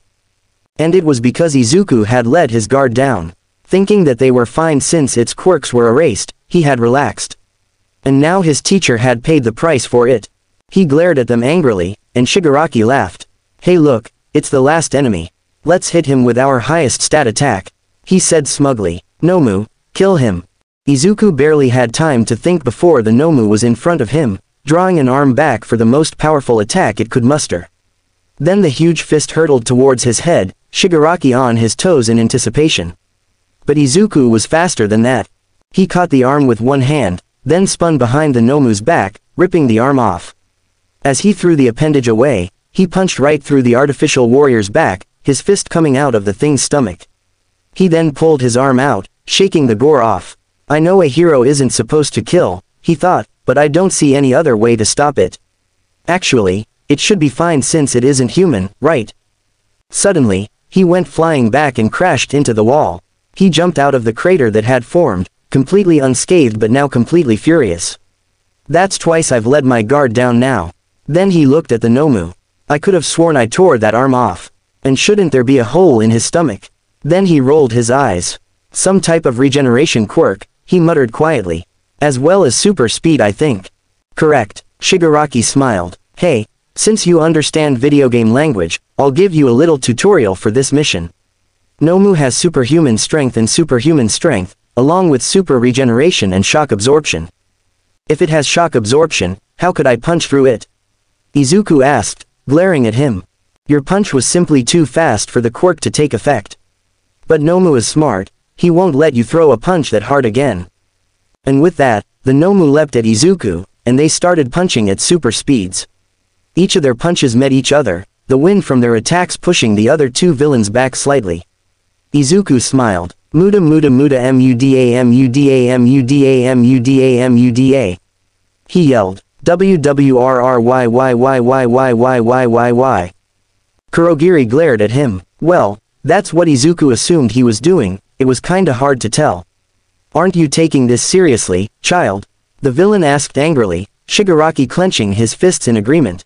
Oh, I'm taking this seriously alright, Izuku mused as he pushed the Nomu back a little with his punching speed. I just want to see how much of my power I need to defeat this thing. And right now, I'm only using about a third of it. Also, letting loose on this thing feels kinda cathartic. Once the green-haired boy had finished gauging the Nomu's speed and strength, he smiled and immediately stopped punching. Nomu's fists raced towards his head, but suddenly he wasn't there anymore. Shigaraki's eyes widened as he saw Izuku seemingly teleport behind the creation. How? Izuku smiled. Remember how you punched Aizawa-sensei? He said to the Nomu. And as it turned, he punched it in the face, hard enough to smash it into the ground and cause a crater. It got back up, still tanking the blow, but now Izuku had the advantage. He decided to make up something as a super move to finish it to make Shigaraki even angrier. Consecutive normal punches, he said calmly. Then he started punching so fast it looked like he had hundreds of arms, all going towards the kneeling Nomu. When they hit, the Nomu's whole body exploded, leaving only the head. Not only that, but the ground in a 5-meter radius simply disappeared from the collateral force, leaving them standing on a single pillar in a basin-shaped hole. The Nomu managed to regenerate its whole body, but was now swaying, both from the damage it had taken and quirk exhaustion from regenerating so much. It swayed on its knees as Izuku walked up to it, looking at its brain. I like ya cut, G. He said quietly as he smacked the exposed organ, immediately knocking the Nomu out. For good measure, Izuku then threw it into the wall of the conflagration zone. Then he punched it again. Hard, just to be sure, you know. He turned to Shigaraki, who was screaming and raging in fury. That's game over, it's not fair, what even are you? I want All Might dead, you hear? Let me go. The last statement was directed at Kurogiri, who was attempting to pull the whiny 20-year-old through a portal. Izuku smirked. You guys won't be killing All Might today. In the words of a very great man, give up on your dream and die. You, shut the hell up, Tamura Shigaraki yelled, finally pulling free of his ally and running at Izuku with his hands outstretched. Faster than the blink of an eye, Izuku leapt forwards and kicked one hand into the other. Nothing happened, and he grimaced. I was hoping you'd destroy your own weapons. I can't use decay on myself. But it works on you. Shigaraki screeched, leaping at him again. Izuku simply weaved away and punched the guy in the stomach, before throwing him at the feebly stirring Nomu. He crashed into his own creation, and the two fell in a heap. It can't be, you're using cheat codes, the villain murmured weakly before passing out on top of his ally, just managing to move his hands away in time so he didn't decay his ally. Izuku turned to Kurogiri, who immediately opened another portal. Sense, he yelled into it, before shutting it off just before Izuku got right in front of him and punched him in his metal plates. The punch was so powerful that the metal vibrated, affecting Kurogiri's actual vulnerable body. The villain doubled over in pain, and Izuku did it again. Kurogiri got knocked out immediately, and Izuku roared at the ceiling in victory. Then he looked at the three in front of him, along with the hundreds of villains laid unconscious around him. Now, how to get you guys out there? Outside, the students gasped in relief as literally every teacher from UA showed up, with Iida in the lead. Where are THEYYYYY Shota? Present Mike yelled, seeing the gravely injured teacher lying on the ground. Recovery Girl quickly rushed over and covered him in smooches, making everyone cringe, but sigh in relief as he visibly started getting better. What can you tell us about what is going on in there, 13? Nezu asked urgently. 3 villains left last time we saw. One massive beast, a thin man covered in hands and a figure made of purplish smoke. The hero replied, I don't know about the beast, but the man can decay things and the smoke guy can warp himself and others. Midoriya, you've got to save him. He's facing them in there alone. We don't even know what's happening in there now. The pro hero's eyes all widened at this, and all readied themselves in seconds. They were all in their costumes as usual, apart from All Might, who was still in his suit. The number 1 hero took a deep breath, before kicking the door open. Never fear, for I am Nani. Pro heroes and students alike gasped at the sight in front of them. At the door, there was a pile of about 200 villains, all unconscious and heaped on top of and between each other. And beside the pile stood Izuku Midoriya. All of the girls of Class 1A, along with Midnight, found themselves biting their lips subconsciously. Wow, that is way too hot. Izuku was walking upright and confident for once, dragging an unconscious Nomu in his right hand by the scruff of the neck and an also unconscious Shigaraki over his shoulder. He held Kurogiri's metal plate in the other, dragging the villain across the floor as well. His uniform was slightly ripped, but not much, and his ripped cape waving out behind him. He looked completely unscathed other than his uniform, and nodded his thanks at All Might. Thanks. Wasn't really sure how I was gonna get the door open. Half of the heroes fell to their knees in shock, wondering just how this was possible. What in tarnation, Snipe muttered. Young Midoriya, All Might started, then stopped. He honestly had no idea what to say.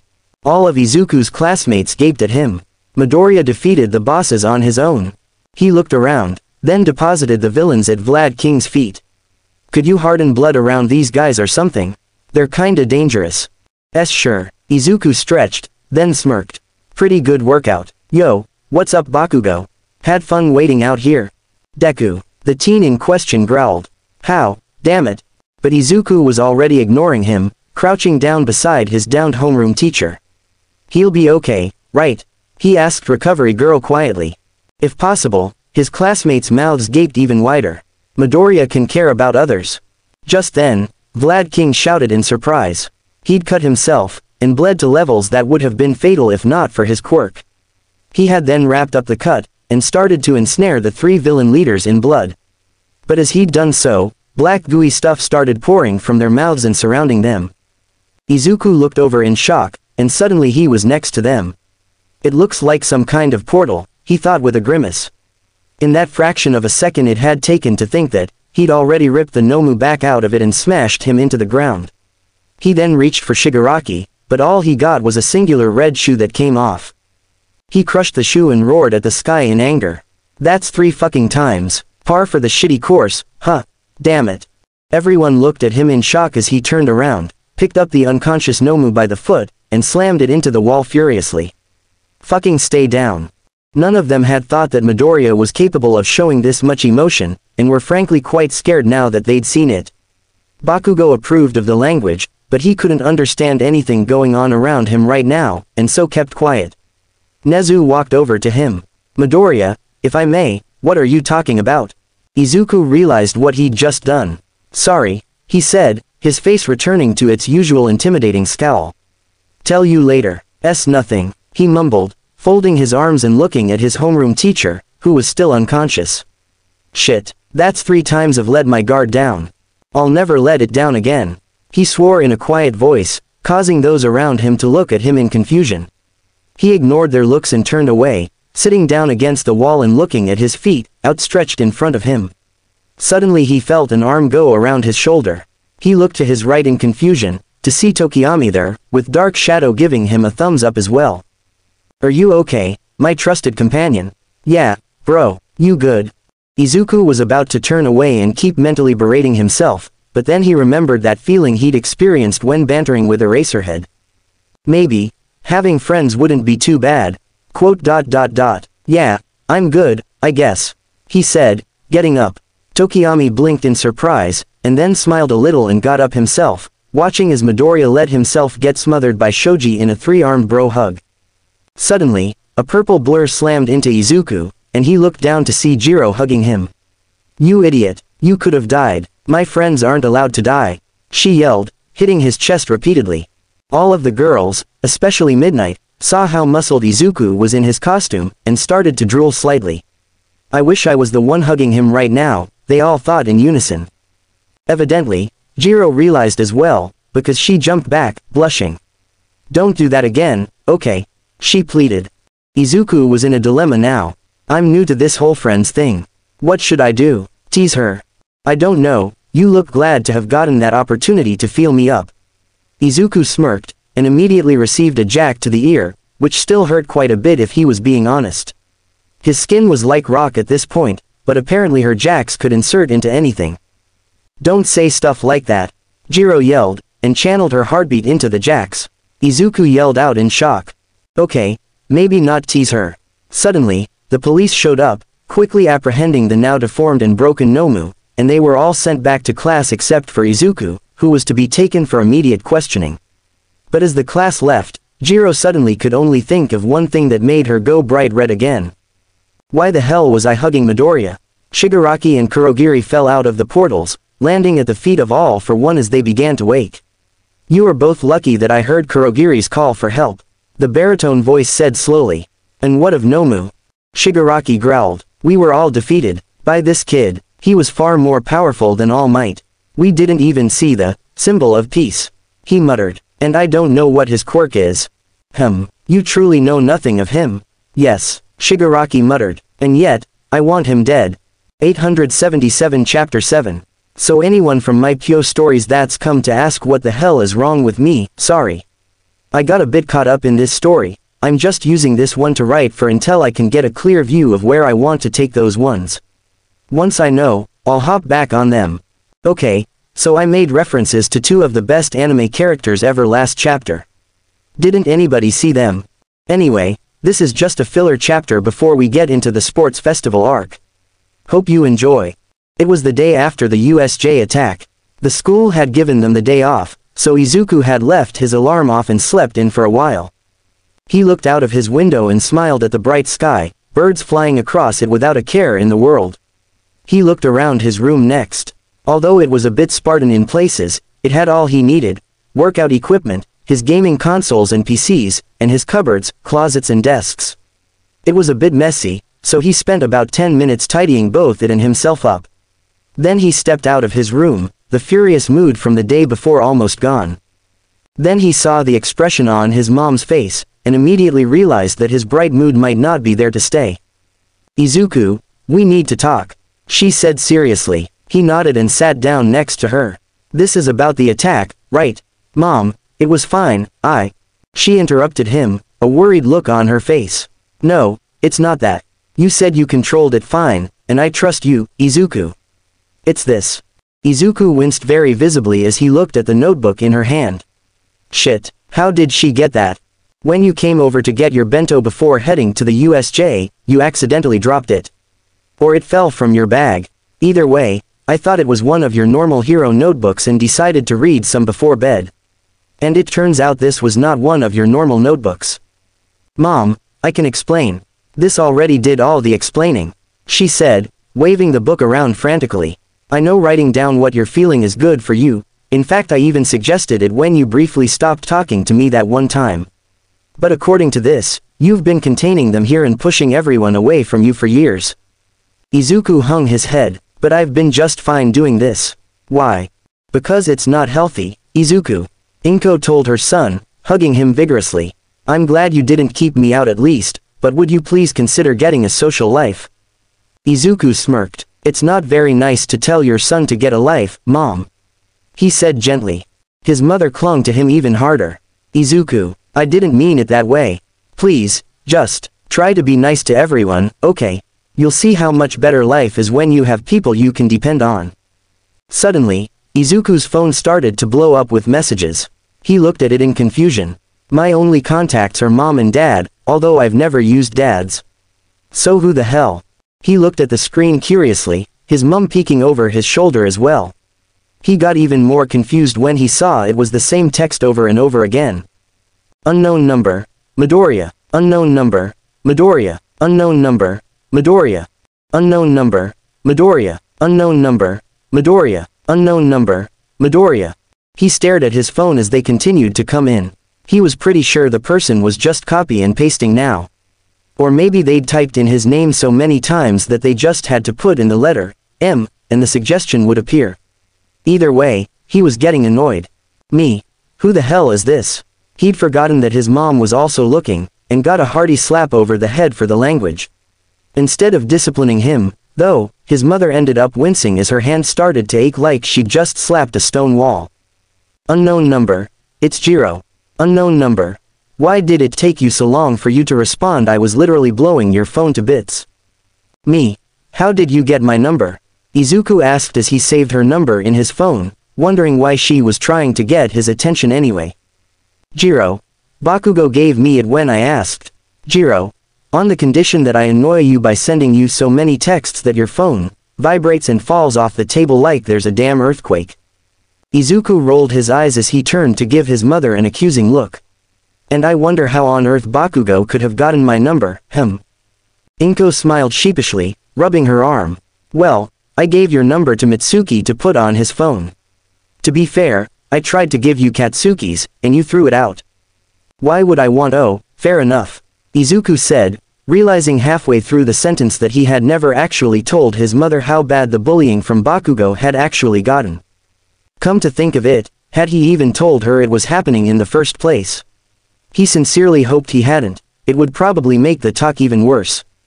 And speaking of Bakugo, why didn't you tell me he was bullying you like that? Shit, I keep forgetting she's read the notebook. Jiro. Midoriya. I swear, you'll feel the maximum power of my jacks if you've left me on read. Izuku looked at the texts as his phone buzzed, and he paled in fear.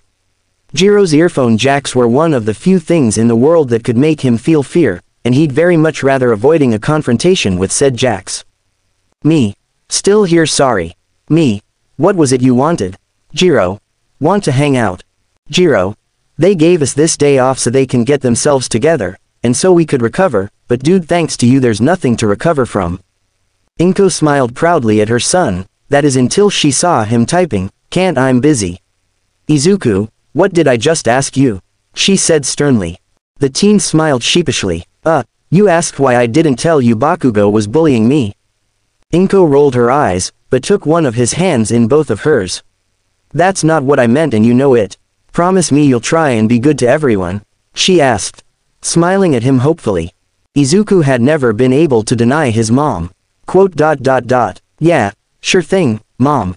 He sighed, telling Jiro that he was down to hang out. She replied that she would get Tokiyami and Shoji, and to meet at Dagoba Beach. And is this Jiro person a good friend of yours? Is he nice? Yeah, she's okay. Izuku said, rubbing the back of his neck bashfully, before sitting up ramrod straight as he realized his mistake. Please don't notice, please don't notice, please don't notice. But Inko Midoriya had frozen in shock and motherly pride. She, a girl? Izuku hot-footed it out of there before Midoriya Mom Waterworks Inc. opened for the day. Izuku strolled towards the beach, dropping down in the warm sand once he got there. He had the thought of looking for his 3 classmates, but ended up not bothering. Jiro called me here, he thought lazily, she can find me if she wants. About half a minute later, a rather familiar voice sounded from just beside him. Midoriya. Izuku didn't even bother opening his eyes. He couldn't be bothered to put up with her shit today. Ashido. Something you need. Yeah, actually, I need to apologize, Mina said quietly, sitting in the sand next to him. That got Izuku's attention. Well, I was kind of a bitch to you, just because you destroyed us in the entrance exam. Mina said bashfully, not able to make eye contact because Izuku refused to open his eyes. No kidding, Izuku muttered. Mina slapped his chest. Sorry. Still trying to get the hang of being a good person I guess, he scowled. Yeah, so I just wanted to say that, and maybe hope we could become friends. Mina said hopefully. Izuku didn't even think about what she'd said, anything to be left alone. Whatever. Why is your hand copping a feel on my muscles? Mina looked down and suddenly blushed lilac. She hadn't noticed that she hadn't moved her hand away when she'd slapped him, and was now absent-mindedly touching up his abs. In seconds, the normally flirty and outgoing Mina was reduced to a stuttering mess, and sprinted away down the beach. Ah, peace and quiet, Midoriya thought. Sorry, Mom, but I've grown used to being like this. Sup, how long have you been here? Came Shoji's voice as the six-armed teen sat down beside him. The boy realized Izuku looked a bit more confused than normal, so decided to try cheering him up a bit. Also, was that Mina running away like a lil, bye? Language, shouted a blonde man as he jogged past them. Never mind, Shoji's cool. Izuku gave the boy a fist bump. Not long, only 5 minutes or so. And yeah, she wanted to apologize for something or other. He explained nonchalantly. Bro, you even gonna wear the mask at the beach? Yeah, sometimes my face scares people, that's why I wear it. The boy replied, looking out at the waves. Hey Midoriya, you know how you're really smart and interested in quirks and stuff. Yep, well, the Dupli Arms user said, would you mind helping me think up ideas for my costume sometime? Yes sir, now if you'll excuse me, I would like to ask you to make use of your quirk. Izuku said, he was already thinking of ideas for the suit, but they could wait. Sure, what for? Shoji asked, turning all his hands into eyes and ears. I sense impending danger and I don't know why. Midoriya told him, burrowing into the sand to get a bit more comfortable. Shoji looked around for a few seconds, then winced so heavily it was clearly visible even with the mask. Midoriya, I'd run if I were you. Izuku's eyes snapped open. What is it? It's G. He didn't even finish before Izuku had leapt up. The green-haired boy was still too slow though, and received a jack in the back of the knee for his troubles. Tokiyami, standing behind Jiro, shook his head with a smile as the rocker girl started ranting at Izuku. She has been searching meticulously for him for the past 10 minutes. The crow-headed boy laughed to Shoji, who chuckled as well. Bets on how quickly they'll get together. Shoji murmured, I say by the hero internships. Loser goes 5 rounds with Midoriya. I believe you to be optimistic. Tokiyami smirked. I shall watch from the shadows, but I foresee it to be later. It will happen, but as for when, I cannot say. Of course, Jiro heard it all with her quirk-aided hearing, and turned to them, her face bright red. It's not like that, she yelled, stomping towards them. Run, Shoji advised quickly. Indeed, Tokiyami agreed, and they both took off as Jiro chased them. Midoriya had no clue what was going on, but he laughed all the same as he watched Dark Shadow come out, then immediately dive back into Fumikage's chest. This is on you, the quirk yelled as it disappeared again, and everyone laughed, including Tokiyami himself. The four played around for a while, Izuku also telling them how the beach had somehow miraculously cleared up, and then Shoji and Tokiyami went down closer to the waterline to see who could make the better sand fortress, Shoji with his many arms, or Tokiyami with the help of Dark Shadow's meticulous accuracy. This left Izuku and Jiro sitting next to each other peacefully, watching their two friends. I'm glad you decided to join us, the rocker girl said quietly, scooting a little closer to him and hoping he would put an arm around her or something. Izuku was oblivious, however, and just nodded. I'm glad I listened to my mom and gave the friendship thing a chance. This has been fun, with just you three that I'm more comfortable around. I guess I should start getting to know everyone, huh? He said, rubbing his neck. Jiro huffed, but agreed with him nonetheless. It has been nice, hasn't it? She said, I've enjoyed hanging with you, dude. Hopefully he'll get the hint this time. Over the night, she'd gotten barely any sleep, thinking about why she kept trying to be friends with him and why she'd hugged him out of nowhere. It had taken her from 11 at night till 3 in the morning to even admit to herself that she already had a high school crush. The rest of the night was spent convincing herself to do something about it. Izuku was still just as clueless. Geez, is he trying to act like Kaminari or something? She thought. Meanwhile, a few meters away, a group of friends were staring at them. One look and Izuku knew who they were. They were all from his class in middle school, and they were all staring at him in shock. He could pretty much guess what they were thinking. Midoriya got a social life. At a school Bakugo goes to. The green-haired teen just ignored them, and soon took his leave. They all decided to go home for the day, and all headed off in different directions. After a minute of walking, Izuku heard running footsteps behind him and turned around to see Jiro sprinting towards him. "Huh, something wrong?" he asked as she stopped and caught her breath. "Yeah, I forgot to give you something, Midoriya," Jiro said hesitantly. Izuku looked even more confused. Had he dropped something? Was that it?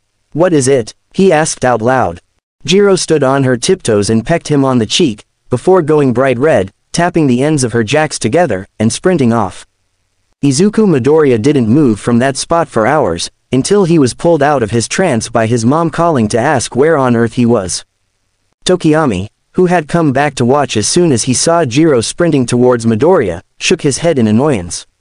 "Do not tell me that I could have been mistaken in my prediction," he groaned. Shoji, who had done the exact same thing and was now in the tree above without the birdhead's knowledge, grinned. "Forget about being a hero, I should just bet on ships for a living." Shoji extended one of his arms down next to Tokiyami's ear, put a mouth on it, and whispered quietly, "Told you," before whipping it back up. Tokiyami spun around, but saw nothing. Although if he'd listened hard, he would have heard Shoji muffling his laughter above him. He didn't though, and had to walk home knowing the bet was as good as lost. Drat. Chapter 8. Star Wars reference somewhere in this chapter. Shigaraki laughed as he watched the reporter that he'd just paid walk into the building. After thinking back on the failed USJ attack, he had remembered the name of the student, Eraserhead having said it when he first arrived. "Midoriya," he grinned, "you want to humiliate me? Then I'll use you to humiliate you, eh?" Nezu, 13, Detective Tsukauchi and Eraserhead were sitting in the press conference room, being deafened by questions about the USJ and blinded by the flashing of cameras. Aizawa would rather not be here, but he had healed enough that he could move around, and that was all the press needed to call for him in. "Please, one at a time," Nezu said loudly, his smile a little strained. What's your question?" "What actions are the school taking to prevent this happening again?" the reporter asked. "We are working to increase security, and investigating how the villains got in the first place," Nezu said briskly. "Next." A skinny man in the front row raised his hand. "Approximately how long did it take for the staff to get the situation under control?" he asked. Nezu and Aizawa exchanged a glance. They were on live news television, it wouldn't be good to let them know about Midoriya's part in it. "I would need to review the security footage and get back to you for that answer," Nezu said, astutely deflecting the question. And that's when disaster struck. Another reporter raised his hand with a pleasant smile. "If I may, the teachers did not get the situation under control. Instead, according to one of my sources, it was handled by a student." At this, Aizawa flinched, and all of the reporters turned to them, gasping. "Shit, how does he know? Is he bluffing?" Class 1A's homeroom teacher thought. "His name is Midoriya, according to my source." Shit, either problem child was bragging, which is unlikely, or the league tipped him off. Aizawa decided to say something. They couldn't really lie about it at this point. "Yes, Izuku Midoriya took out a lot of the villains that attacked. He and I took out all of the low-level villains, and then when I got badly injured while facing the Nomu, he got me out and took out the 3 villain bosses." For our watchers and listeners, what is a Nomu? A reporter asked, and all of her colleagues nodded. The detective took this one. The Nomu is a beast they made that holds multiple quirks. We have it in custody right now, but it is unknown whether there are more. If one is seen, call heroes immediately. They all nodded. Then the same reporter who had mentioned Midoriya spoke up again. "But the real question is, why was a student fighting in the first place instead of evacuating?" 13 spoke up. "He helped gather his classmates, and we all evacuated while Eraserhead held them off.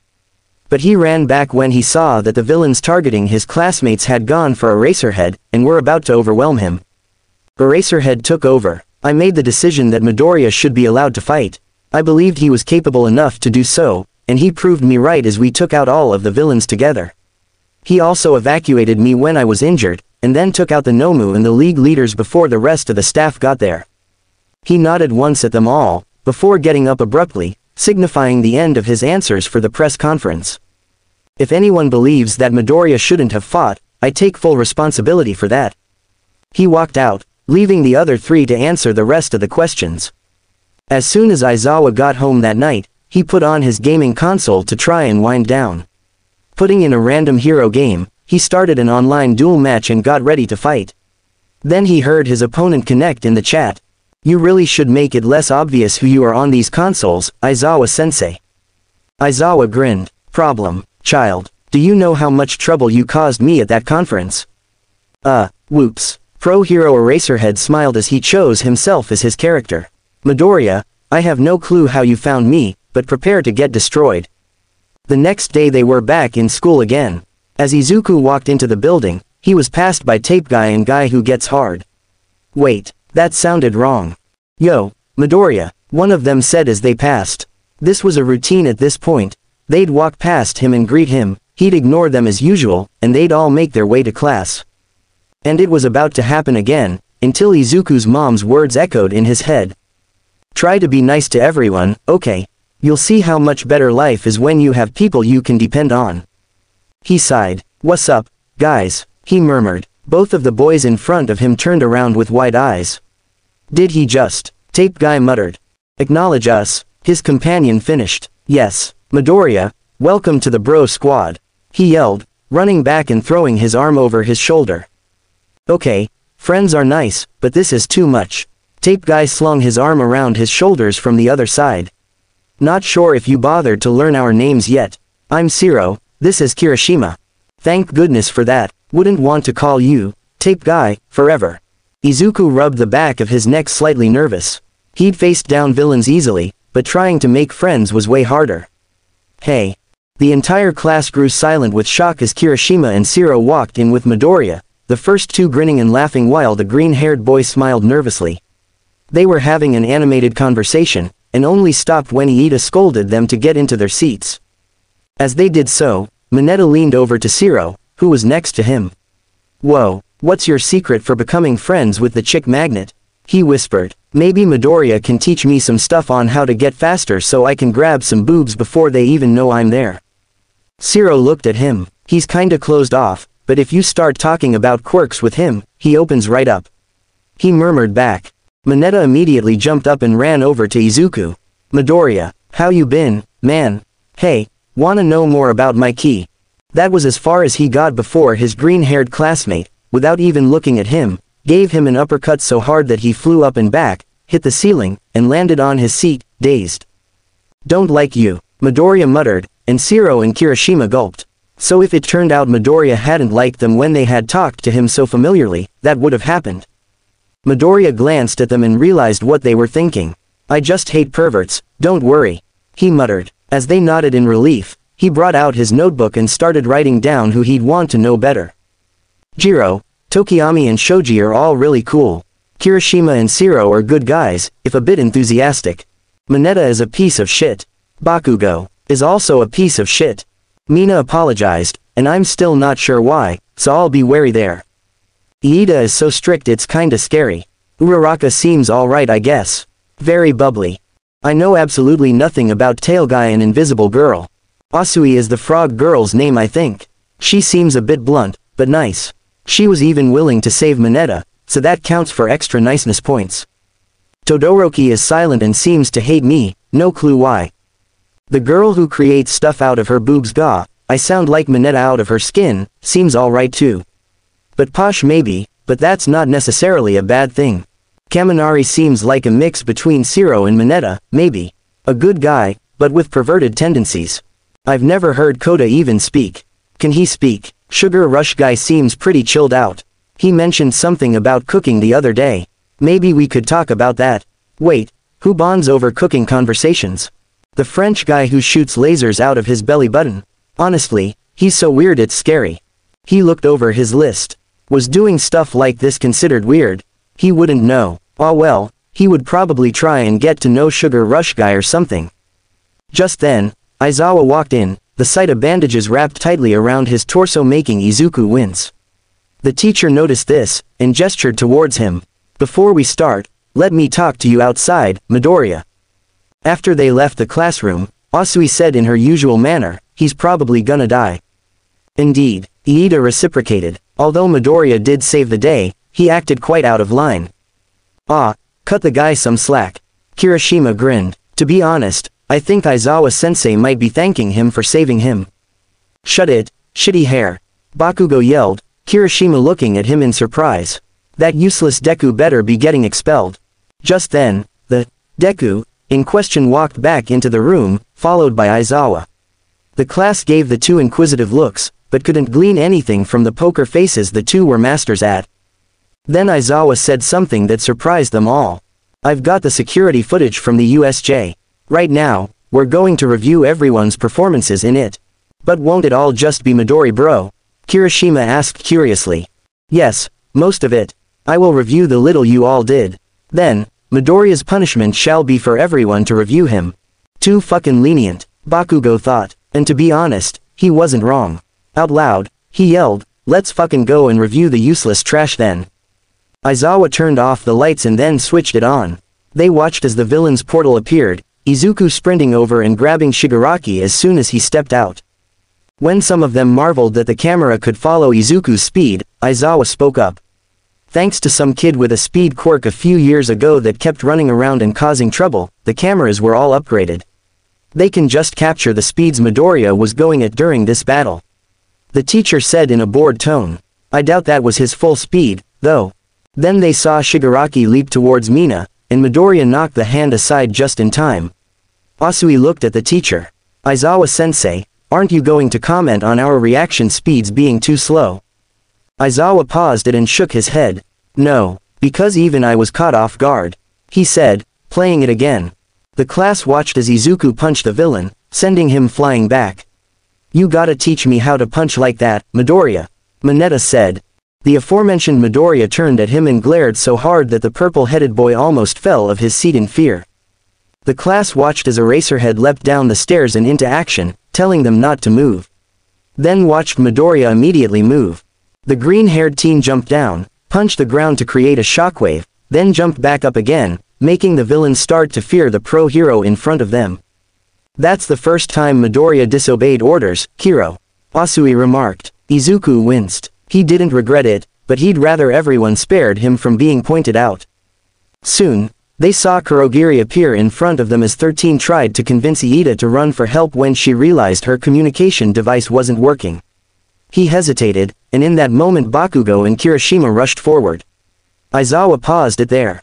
"Iida, what was that?" The student in question looked down at his desk. I hesitated. "And why would that be?" Aizawa pressed. "I did not want to leave my classmates to fight the threat alone. I wanted to stay and fight alongside everyone, not run away and hope they survived." Iida burst out, gripping his table hard. Aizawa nodded. "I thought that might be it. Listen, Iida, 13 ordered you to go for help, not only as your teacher but also as the pro-hero entrusted with your safety. She did not ask you to run away. She asked you to get help. There is a difference." Iida nodded sharply. "I understand. My sincerest apologies. Try to think about it. Now," Aizawa said, moving on. "Kirishima, Bakugo, care to explain what was going on in your heads at that moment?" Bakugo huffed. "I was gonna kill that piece of shit." Kirishima's sweat dropped nervously. I knew that he had to be held off long enough for everyone to get by. I didn't really count on him being completely made out of mist. I thought there would be a physical body inside."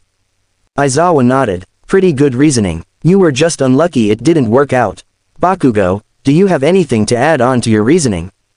"TCH, Bakugo spat. "Nah, was just gonna blast it until I saw a weakness in the piece of shit." Aizawa nodded, shrugging noncommittally. "In a situation like that, follow the pro-hero's lead," he said in reply. "You too, Kirishima." He played it again, and they watched as they were scattered across the facility, only to be herded back by Izuku. Many of the girls blushed profusely at the sight of Midoriya carrying them bridal style, especially Mina and Jiro. Izuku himself just shook his head wearily. "As if I was even thinking about that at the time." Aizawa paused it again. "Asui, well done for deciding to try and catch Mineta before you hit the water. I can imagine it wasn't a very pleasant decision to make," he said, ignoring the small, "hey" From the grape-headed boy. The frog girl nodded. It was just reflex, Kiro. They then watched as Iida took the opportunity to run out amidst the confusion. Aizawa nodded approvingly at him, and the blue-haired boy smiled faintly. At that, Kurogiri went back to join Shigaraki, and the rest of them evacuated. The class saw Izuku look back, and they all realized why he'd gone back. The villains meant for us were all going for Sensei. Shoji said in realization, and everyone nodded. Doesn't change the fact that you shouldn't have done it, Aizawa said to Midoriya, with the student nodding, biting his lip. They all listened to the conversation that occurred between Midoriya and Aizawa as the villains regrouped. Jiro smirked. You gave him permission pretty quick, Aizawa-sensei. Were you in trouble? Aizawa glared at her, making her sit up straight, adjust her uniform, and stare at the screen intently. But suddenly that was forgotten as the class watched the student and teacher duo work together to take down around 200 villains. They all held their breaths in excitement. This is so cool. They've even got time to banter as they do it, Shiro said, gaping. Then they all realized something. Midoriya can banter. Izuku rubbed the back of his neck bashfully. Whatever. They saw the two go up against the three main villains. Eraserhead's hair floating as he erased the Nomu's quirk. Him warning Midoriya that it had multiple quirks. And then the Nomu's foot going straight into their teacher's ribcage. They all winced in pain, and then heard a loud crack behind them. They turned around to see Midoriya holding his desk in two pieces, glaring at himself in the video furiously. Izuku then looked at Aizawa, who gave him a meaningful nod, reminding them of what they'd talked about outside the class. Izuku followed Aizawa out of the class. What's wrong, sensei? He said, forcing a joking tone into his voice. Or do you just want to brag about beating me online last night? Midoriya, the teacher said solemnly, Nezu told me you were beating yourself up about it. Izuku hung his head low. Yeah, I let my guard down 3 times. The first time, it meant you almost died. The second time wasn't too bad. The third, I let the two main villains get away, damn it. Aizawa sighed. Problem child. The first time, I let my guard down as well. And I told you it had multiple quirks, which probably distracted you as well. Not your fault. And the third time, nobody could have done anything. Izuku smirked. I guess. Anyway, I swore never to let my guard down again, so I'm fine now. Learn from your mistakes and all that. You certainly didn't learn from your mistakes last night. That's what she said. Midoriya, I'll beat you up. No, you won't. I will do what I must. You will try.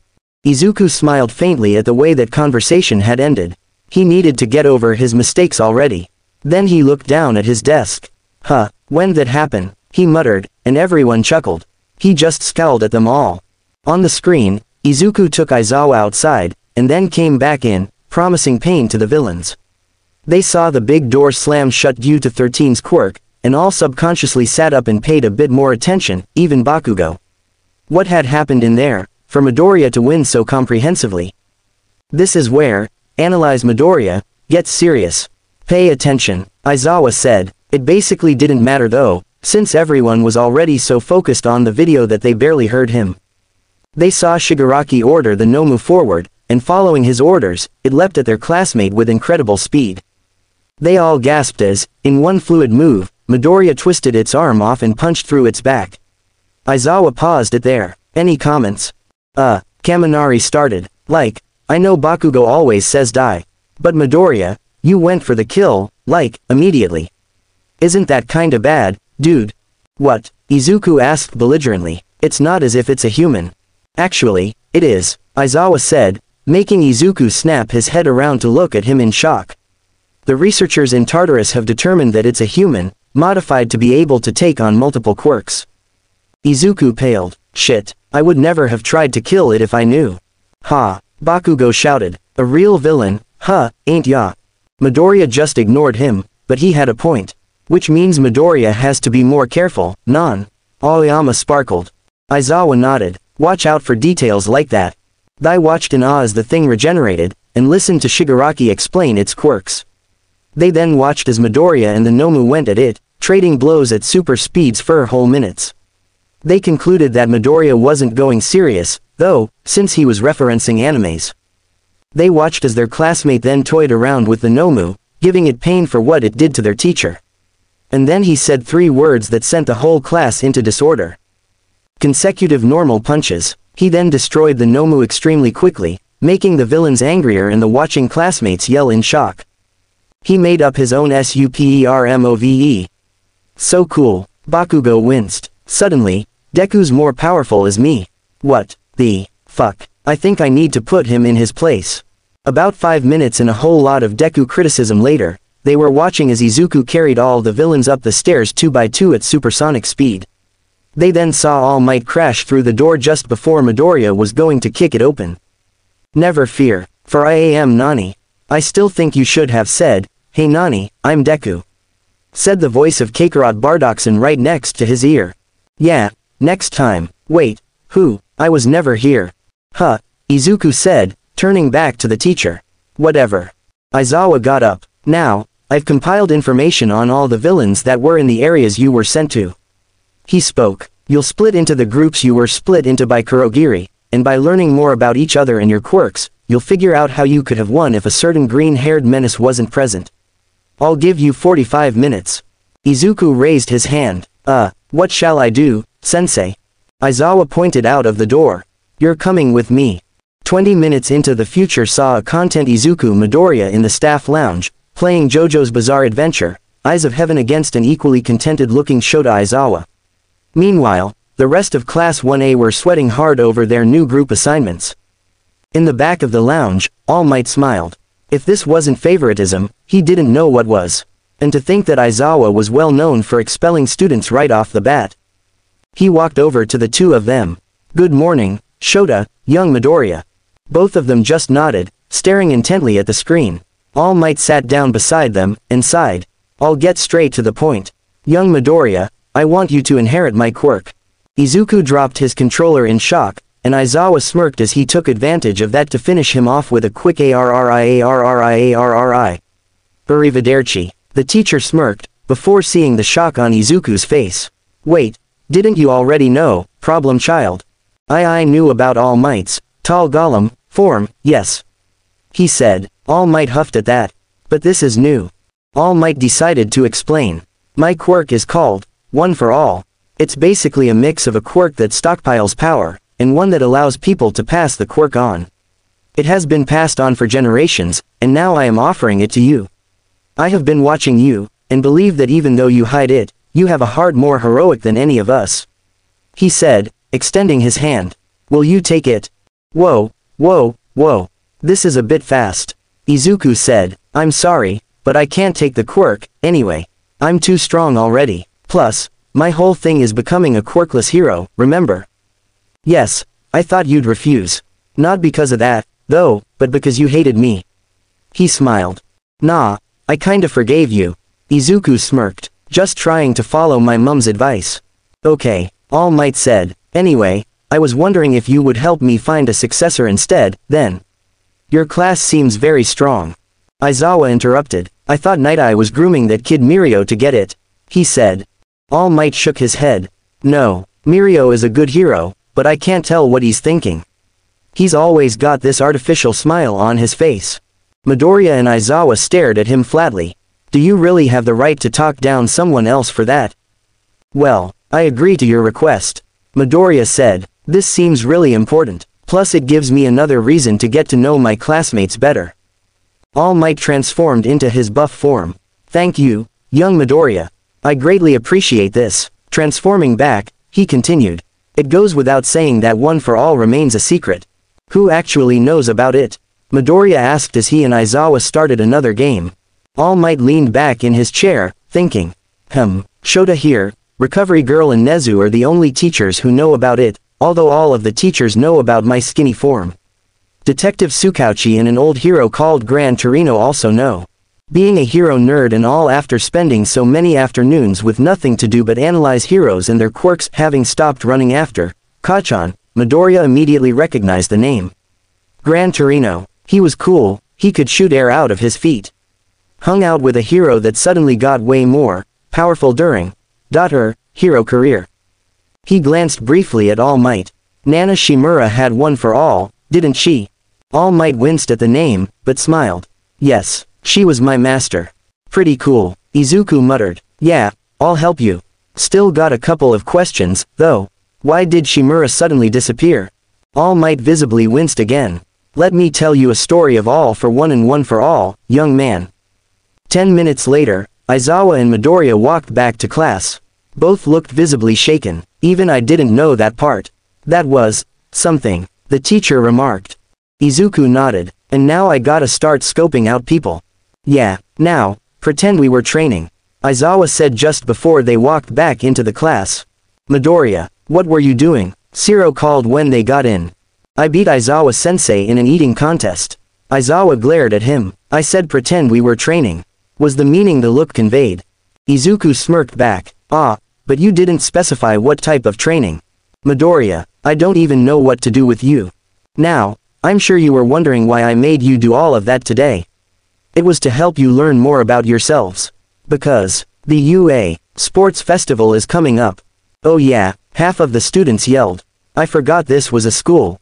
Hold on a minute, Mineta shouted. That sounds like something villains would try to infiltrate. Will it be alright?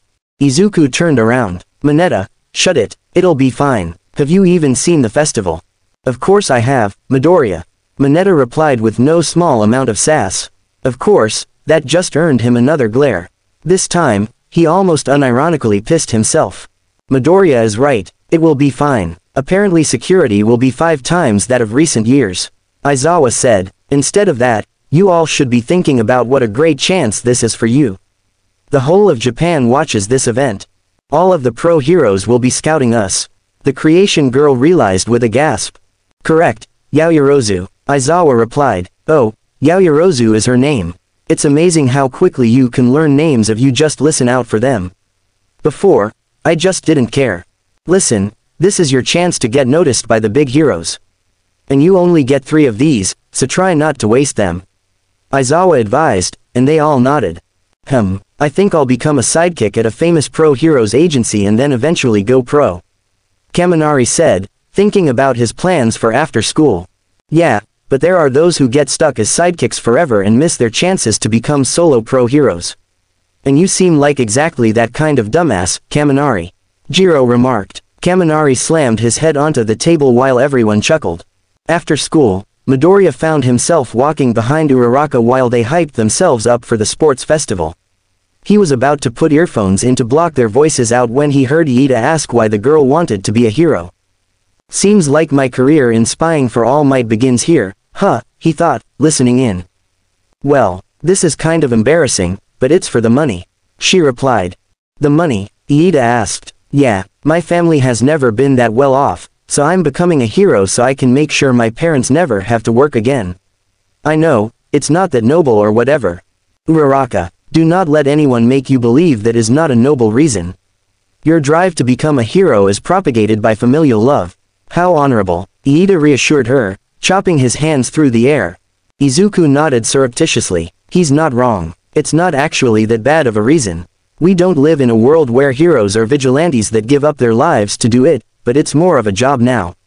However, I don't really think this is the kind of noble heart of a hero All Might's looking for. So why do you want to be a hero, Iida? Uraraka asked, bouncing next to the blue-haired teen as they entered the train station. As I told you the day I became class president, I come from a long line of heroes in my family. I must uphold the family name, and become the most honorable hero ever. There is no civilian I won't protect. Iida answered, his hands now chopping with more intensity. Izuku was tempted to put a block of wood under Iida's hand, see if he could break it. A pretty good reason. However, it kinda sounds like he feels under a little pressure from his family reputation, but doesn't realize it. If something happened to Ingenium, he'd probably feel pressured to take revenge. And with that, Izuku got on the train. Seems like we can cross Uraraka and Iida out. He hugged his mom as soon as he stepped into the house. The sports festival is coming up soon. Wish me luck. Of course, Izuku, do your best and win. Inko said. She was already planning to get the neighborhood moms together to watch it with her. Izuku smiled, walking off to his room to practice some theoretical body-moving techniques he'd seen online. They might come in handy if he was getting attacked mid-air. And in no time at all, the sports festival was upon them. Well, damn, I started writing, and I just couldn't stop. Hope you enjoyed it. Someone in the reviews can't remember who made a good point about how Mina's personality offsets Izuku's well in this story. It's made me rethink my ship choice for this story. So from now, there will be both Izujiro and Izumina moments, and I guess he'll end Yuo with whoever gets more support as we go through. Please review. If I don't know what you're enjoying or not enjoying about the story, how am I supposed to write it well? Chapter 9. Responses to some reviews at the bottom. Gather round, mass media. This year, all your favorite high school kids will run free once again. Present Mike's voice screamed out. The UA Sports Festival has begun. Everybody, are you RRRRREADYYYY? Izuku heard the shout and raised an eyebrow. I've got no choice but to be ready. Everyone's expecting great things, I guess, even students from other classes. 2 weeks earlier, everyone in Class 1A got up from their desks, stretching. It was the end of the day, and frankly, Izuku couldn't wait to get home. He was meeting up with Shoji, Jiro and Tokiyami later to help them train, and he wanted a nap first. He and Bakugo stepped up to the door and reached for the handle at the same time, and Bakugo glared at him. Izuku just rolled his eyes and pulled his hand back, while his old friend slammed the door open. And they were both confronted by a horde of students staring at them intently. A stare down commenced, until Minetta's voice came from behind. What are they all doing? They're scouting out the competition, retard. Bakugo said derisively, giving him a glare. Midoriya also glared at him, and the sight of both of them turning to do that at the same time made the purple-headed kid want to piss himself. They want to see the guys who survived the villain ambush, Bakugo said, curling his lip. They're checking us out before the big battle, asshole. Izuku continued. Bakugo turned to face them all. It's pointless to try, so just fuck off, ya goddamn mob. In the background, Iida could be heard yelling. Don't just call people you don't know a mob, Bakugo. I came to see what you guys are made of, true. But I didn't think you would be so arrogant. A guy with purple hair said, walking forwards. Are all the hero course students like this? He pointed at Bakugo. Not all of them, Izuku said, but I'll destroy you if you keep bothering me. Normally he would keep quiet and slouch away, but right now everyone was blocking his path. There's lots of kids who end up in general education or other departments because they failed to get into the hero course. You know that, the purple-haired guy said, undeterred. And based on the results of the sports festival, people can even come under review to be transferred to heroics. Of course, the reverse is also true. He stepped forward again, getting in Bakugo and Midoriya's faces. So, I thought, why don't I try pulling the rug out from under the heroics kids while they're on their high horses? Consider it a declaration of war. There was silence for a moment, then a boy with metal skin spoke up. Or rather, yelled up. Hey, you guys, I'm from Class 1B. I heard you knocked around with villains or whatever, so I came to hear it direct. But I don't want to hear it from no snot-nosed punk. Don't embarrass the hero course during the main event, you hear? That shit doesn't matter, Bakugo said aggressively. Then he calmed down a little. None of it does, when you're at the top. After making that point, he strolled away through them, throwing glares around like candy. They all looked to the green-haired boy in front of them, curious as to what he was going to follow that up with. They soon got their answer. Do you know who you've been shouting at? Midoriya said, scowling at them. My name is Izuku Midoriya. The whole crowd immediately took a step back for health and safety reasons.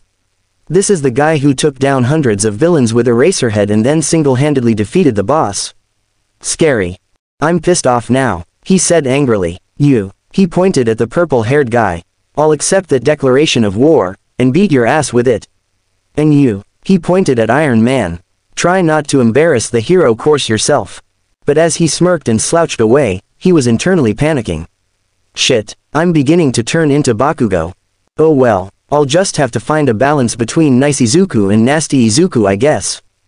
So, while everyone spent the next 2 weeks training their fighting skills non-stop, Izuku was found with his mom, trying to train his mannerisms.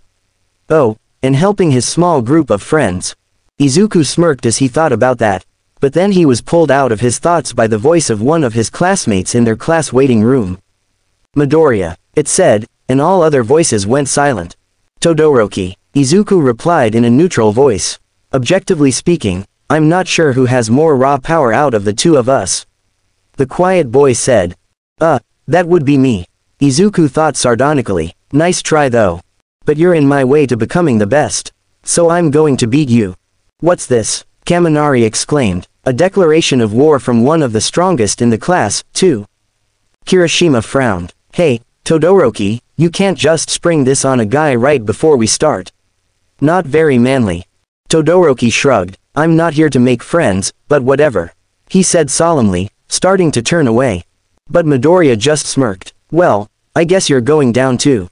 And then in a low voice that only Todoroki, who was right in front of him, and Jiro, with her quirk, heard, he added something. Son of Endeavor. Todoroki's eyes widened fractionally, and then he scowled. I'm going to beat you. He repeated, before walking away. Over in the corner, Bakugo scowled and growled. TCH, stupid Deku. Within minutes, they were making their way out to the stage in the middle of the arena. It's the freshman stage, and here are the students, making their entrancesses. Present Mike shouted. They could hear Aizawa groan through the microphone, and Izuku smiled sympathetically. And let me guess, all you miscreants came to see these guys, right? Mike yelled. The freshly formed miracle stars that shrugged off a mass villain attack with wills of steel. The Department of Heroics freshman class. You guys want to see 1A, right? So many people, I'm beginning to get nervous. Kirishima shouted with a sharp-toothed grin as he looked around. How about you, Bakugo? The explosion in question snorted. No way I'm nervous. You're just getting stage fright, wuss. Iida looked around. The crowds here are obviously to prepare us for making pressured decisions in the real world, being watched by the public. As expected of UA, he shouted, chopping his hands. Izuku just rolled his eyes. Next came the rather less enthusiastic introduction of all the other classes, until they were all standing in the arena. Until everyone's attention was drawn by the R-rated hero, Midnight, who made half of the boys turn into blushing messes just from her costume and pose. Jiro and Mina took the chance to look at Izuku. He was standing looking at the hero rather disinterestedly. They sighed in relief, but little did they know what was going on inside their crush's head. Don't get a nosebleed, don't get a nosebleed, don't get a nosebleed. Now, let's have the player representative up here. Izuku Midoriya. And there he is, with 1,400 points in the entrance exam to put him in the all-time first, and the MVP of the USJ defense, it's Izuku Midoriya. Present Mike screamed as Izuku walked up the steps. As the crowd went wild in anticipation and all the students not in 1A paled at the number of points they'd just heard, Izuku shook his head. Why, someone please give them all a distraction. Were you meant to disclose that bit about the USJ? Aizawa asked. Thank you so much, Aizawa-sensei. You told the entire story on live NNNNNEWSSSSS. Did you forget? Oh yeah, I did, didn't I? Proceed. Fuck you, Aizawa-sensei. Izuku finally reached the microphone. I wasn't told about this, so I don't have much to say. He said, and the crowd chuckled. He then added in a mumble. I hate getting too much attention. The fact that I haven't prepared as well makes me just want to go home. Nobody understood it, and they all waited for him to speak. Well, nobody except one person. Tamaki Amajiki, who had been watching a little before it was time for his own year group's festival, was well versed in the language of mumbling. And as such, he understood every word, and his head snapped up in surprise and happiness. You want to go ho a kindred spirit. Meanwhile, Izuku just rubbed the back of his neck. I don't care, everyone, just do your best against me. I'm sure you'll all be worthy opponents to defeat. Jiro leaned towards Shoji. That was the sharpest barbed compliment in the history of barbed compliments. She whispered, and he chuckled quietly. Tokiyami had also heard, and said something about a mad banquet of darkness. The students all booed him off angrily, and the crowd watching was mostly silent, not really knowing what to think. Suddenly, Midnight jumped straight into choosing the first round. Obstacle race. It's a race between all 11 classes. It is roughly 4 kilometers long, and you know how we always talk about the freedom we have here at UA. Well, this is it. You can do whatever you like as long as you stay on the track. She said, bouncing up and down. This caused other things to bounce up and down, especially given her costume. Don't get a nosebleed, don't get a nosebleed. They all lined up, and Midoriya met up with his 3 friends at the back. I've got a plan. Shoto Todoroki looked around. No sign of Midoriya. Ah well, It looks like I'll be going all out from the start. STARTTTTT. Present Mike yelled, obviously having fun already. Todoroki felt the air ripple as he froze everyone behind him to the ground, but thought nothing of it. Maybe Mike's quirk disrupts the air even here. Even as he thought, he was already sprinting away, sliding on his ice. But most of his class escaped the trap and continued to race after him. Mineta came out of nowhere. You aren't getting out of here, Todoroki. Take this. Grape. Halfway through his sentence, the grape head was smashed away by one of the 0-pointers from the exam. Todoroki smirked. Unlucky. Then, as 2 robots came at him, he froze them while they had only 1 foot on the ground. Least you could do is send something tougher my way. Since my shitty old man is watching. Speaking of which, I wonder how Midoriya knew. He continued running, until he heard everyone start to run past the robots he'd frozen. At which he turned and looked back. I wouldn't do that if I were you. I froze them in a precarious position. Sure enough, as Todoroki ran off he could hear the metal monsters falling over and students shouting. Bakugo was the only one able to keep up, and the 2 raced ahead. Unlucky, Midoriya, Todoroki smirked. Seems you won't be beating everyone as you said. Suddenly, he skidded to a stop as he reached a massive canyon. It had ropes going across it, connecting to pillars. I'm going to have to be more careful here. He had been tuning out the commentators' voices, but he heard present Mike this time since his focus had been disrupted. The fall. Please shut up, he thought. Hearing something above him, he looked up to see Bakugo blasting ahead, just flying over it all. Shit. Bakugo looked down at him. TCH. That's what you get for declaring war on the wrong person. Where's your shitty Deku? Nowhere in fucking sight. Where am I? Completely ahead of your dumbass. He continued to fly over, until he landed on the other side, massaging his wrists a little.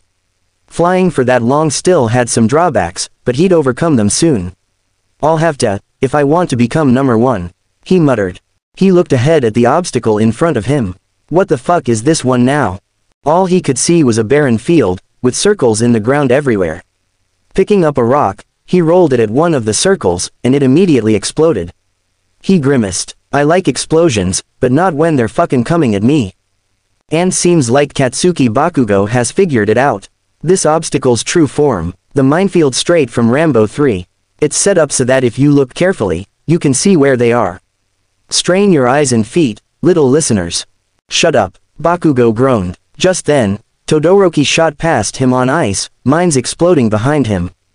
Bakugo grimaced. He still wasn't that used to flying, but he would have to bear it. He caught up to Todoroki with the first blast, and they raced neck and neck, blasting at each other as they went. Even when a mine exploded in Todoroki's face due to Bakugo pushing him, or Todoroki blasting Bakugo with ice as the explosive boy trash-talked him, the 2 stayed on course, racing for first place. They both stretched their hands out, and here come Shoto Todoroki and Katsuki Bakugo, in 5th and 6th place respectively. Both of them spun around, and then gaped at the students already there. Izuku Midoriya, Fumikage Tokiyami, Kyoka Jiro and Mezzo Shoji sat in a circle, silently betting on who would come next. They watched as Tokiyami grudgingly handed Midoriya some money while looking at them. Deku, you bet on him beating me. Todoroki shook his head. That's what you're thinking about. How are they here? He muttered angrily, his hand frosting over in anger. The commentators waited until everyone was back in the stadium, before congratulating them all for their efforts. Now, I'm sure you're all confused, audience included, about how the first 4 got here so fast. We've had our cameras upgraded to follow Midoriya's speed, although I've placed a handicap on him so that he can't go faster than the cameras can follow. Everyone looked at Midoriya in surprise, and Shoji raised the green-haired boy's arm, showing the tracker on it. It beeps when he goes too fast.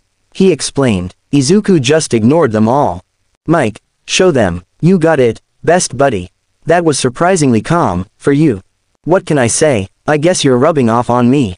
Present Mike laughed. Quote. I hate you. Suddenly, an image showed up on all of the big screens.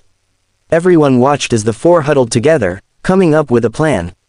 Then, Jiro climbed on Shoji's back, facing forwards, and Tokiyami did the same, facing backwards, with Shoji's arms covering them like a canopy. Like he did with Tsuyu and Mineta in canon. The massive boy then jumped on Midoriya's back, and the green-haired boy didn't even stagger. They heard Present Mike yell start, and Todoroki's ice spread across the ground. Jiro's earphone jacks shot out from between Shoji's arms and shattered the ice before it could touch Midoriya's feet, just in case. Izuku then sprinted off, passing them all in a fraction of a second. He sprinted past the robots, punching one into the distance while he was at it, and then jumped high just as he reached the fall. In real time, Izuku and Tokiyami smiled at each other as they remembered a conversation they'd had a week ago. Fumikage, Izuku asked, tapping his chin as he thought of a way to help the bird-headed boy. Yeah, sorry if this is a dumb question. But, can you fly? Izuku, I do not have wings. Neither does Dark Shadow, Tokiyami replied. Dark Shadow came out to prove his point and listen to the conversation. Yeah, but Dark Shadow can float. So if you are in a shadow, to make him stronger, you could technically lie on top of him, with his arms looking like wings. Izuku mused. Whoa, Tokiyami and Dark Shadow said at the same time. On the screen, everyone gasped as Tokiyami yelled out something as they soared through the air at inhuman speeds. Black Fallen Angel, Dark Shadow appeared from under the canopy, the darkness at his source making him bigger. His claws came out and wrapped under Midoriya, sticking out at either side like wings and allowing them to control their flight. The group swooped down at super speed, completely skipping the minefield and tumbling into the arena. They then got up, fist bumped each other, with Jiro jumping on Izuku to forcibly hug him in celebration, and sat down to chill. The whole stadium turned to stare at them in shock. What amazing teamwork. Give it up for first-placed Izuku Midoriya, second-placed Mezzo Shoji, third-placed Fumikage Tokiyami and fourth-placed Kyoka Jiro, everyone. Present Mike yelled. Amazing teamwork indeed, well done. Aizawa said in the background, and that meant more to the four than the praise and adoration of the crowd ever could. The 42 students at the top have earned the right to progress forward. Midnight called, sorry to the others, but better luck next time. Now, it's time for the post-preliminaries, the final selection. Even the press corps will be teeming with excitement, so from here on go all out. After hyping it up a bit more, she pointed at the screen. Behold. Human cavalry battle. As Midnight explained how it was going to work, the group of four smiled at each other. This is perfect, we can just use the same strategy. Suddenly, Midnight hit them with the news. And first-placed Midoriya will be worth 10 million points. Everyone glared at him, ready to destroy the boy, but he just cracked his knuckles and smirked. I love a good incentive. But I don't particularly care anymore, so you guys can fight it out amongst yourselves. What did he mean by that? Everyone thought as they started to join up in teams. Suddenly, Midoriya was assaulted by a wall of pink hair. First place, team up with me, she yelled, pressing up against his chest.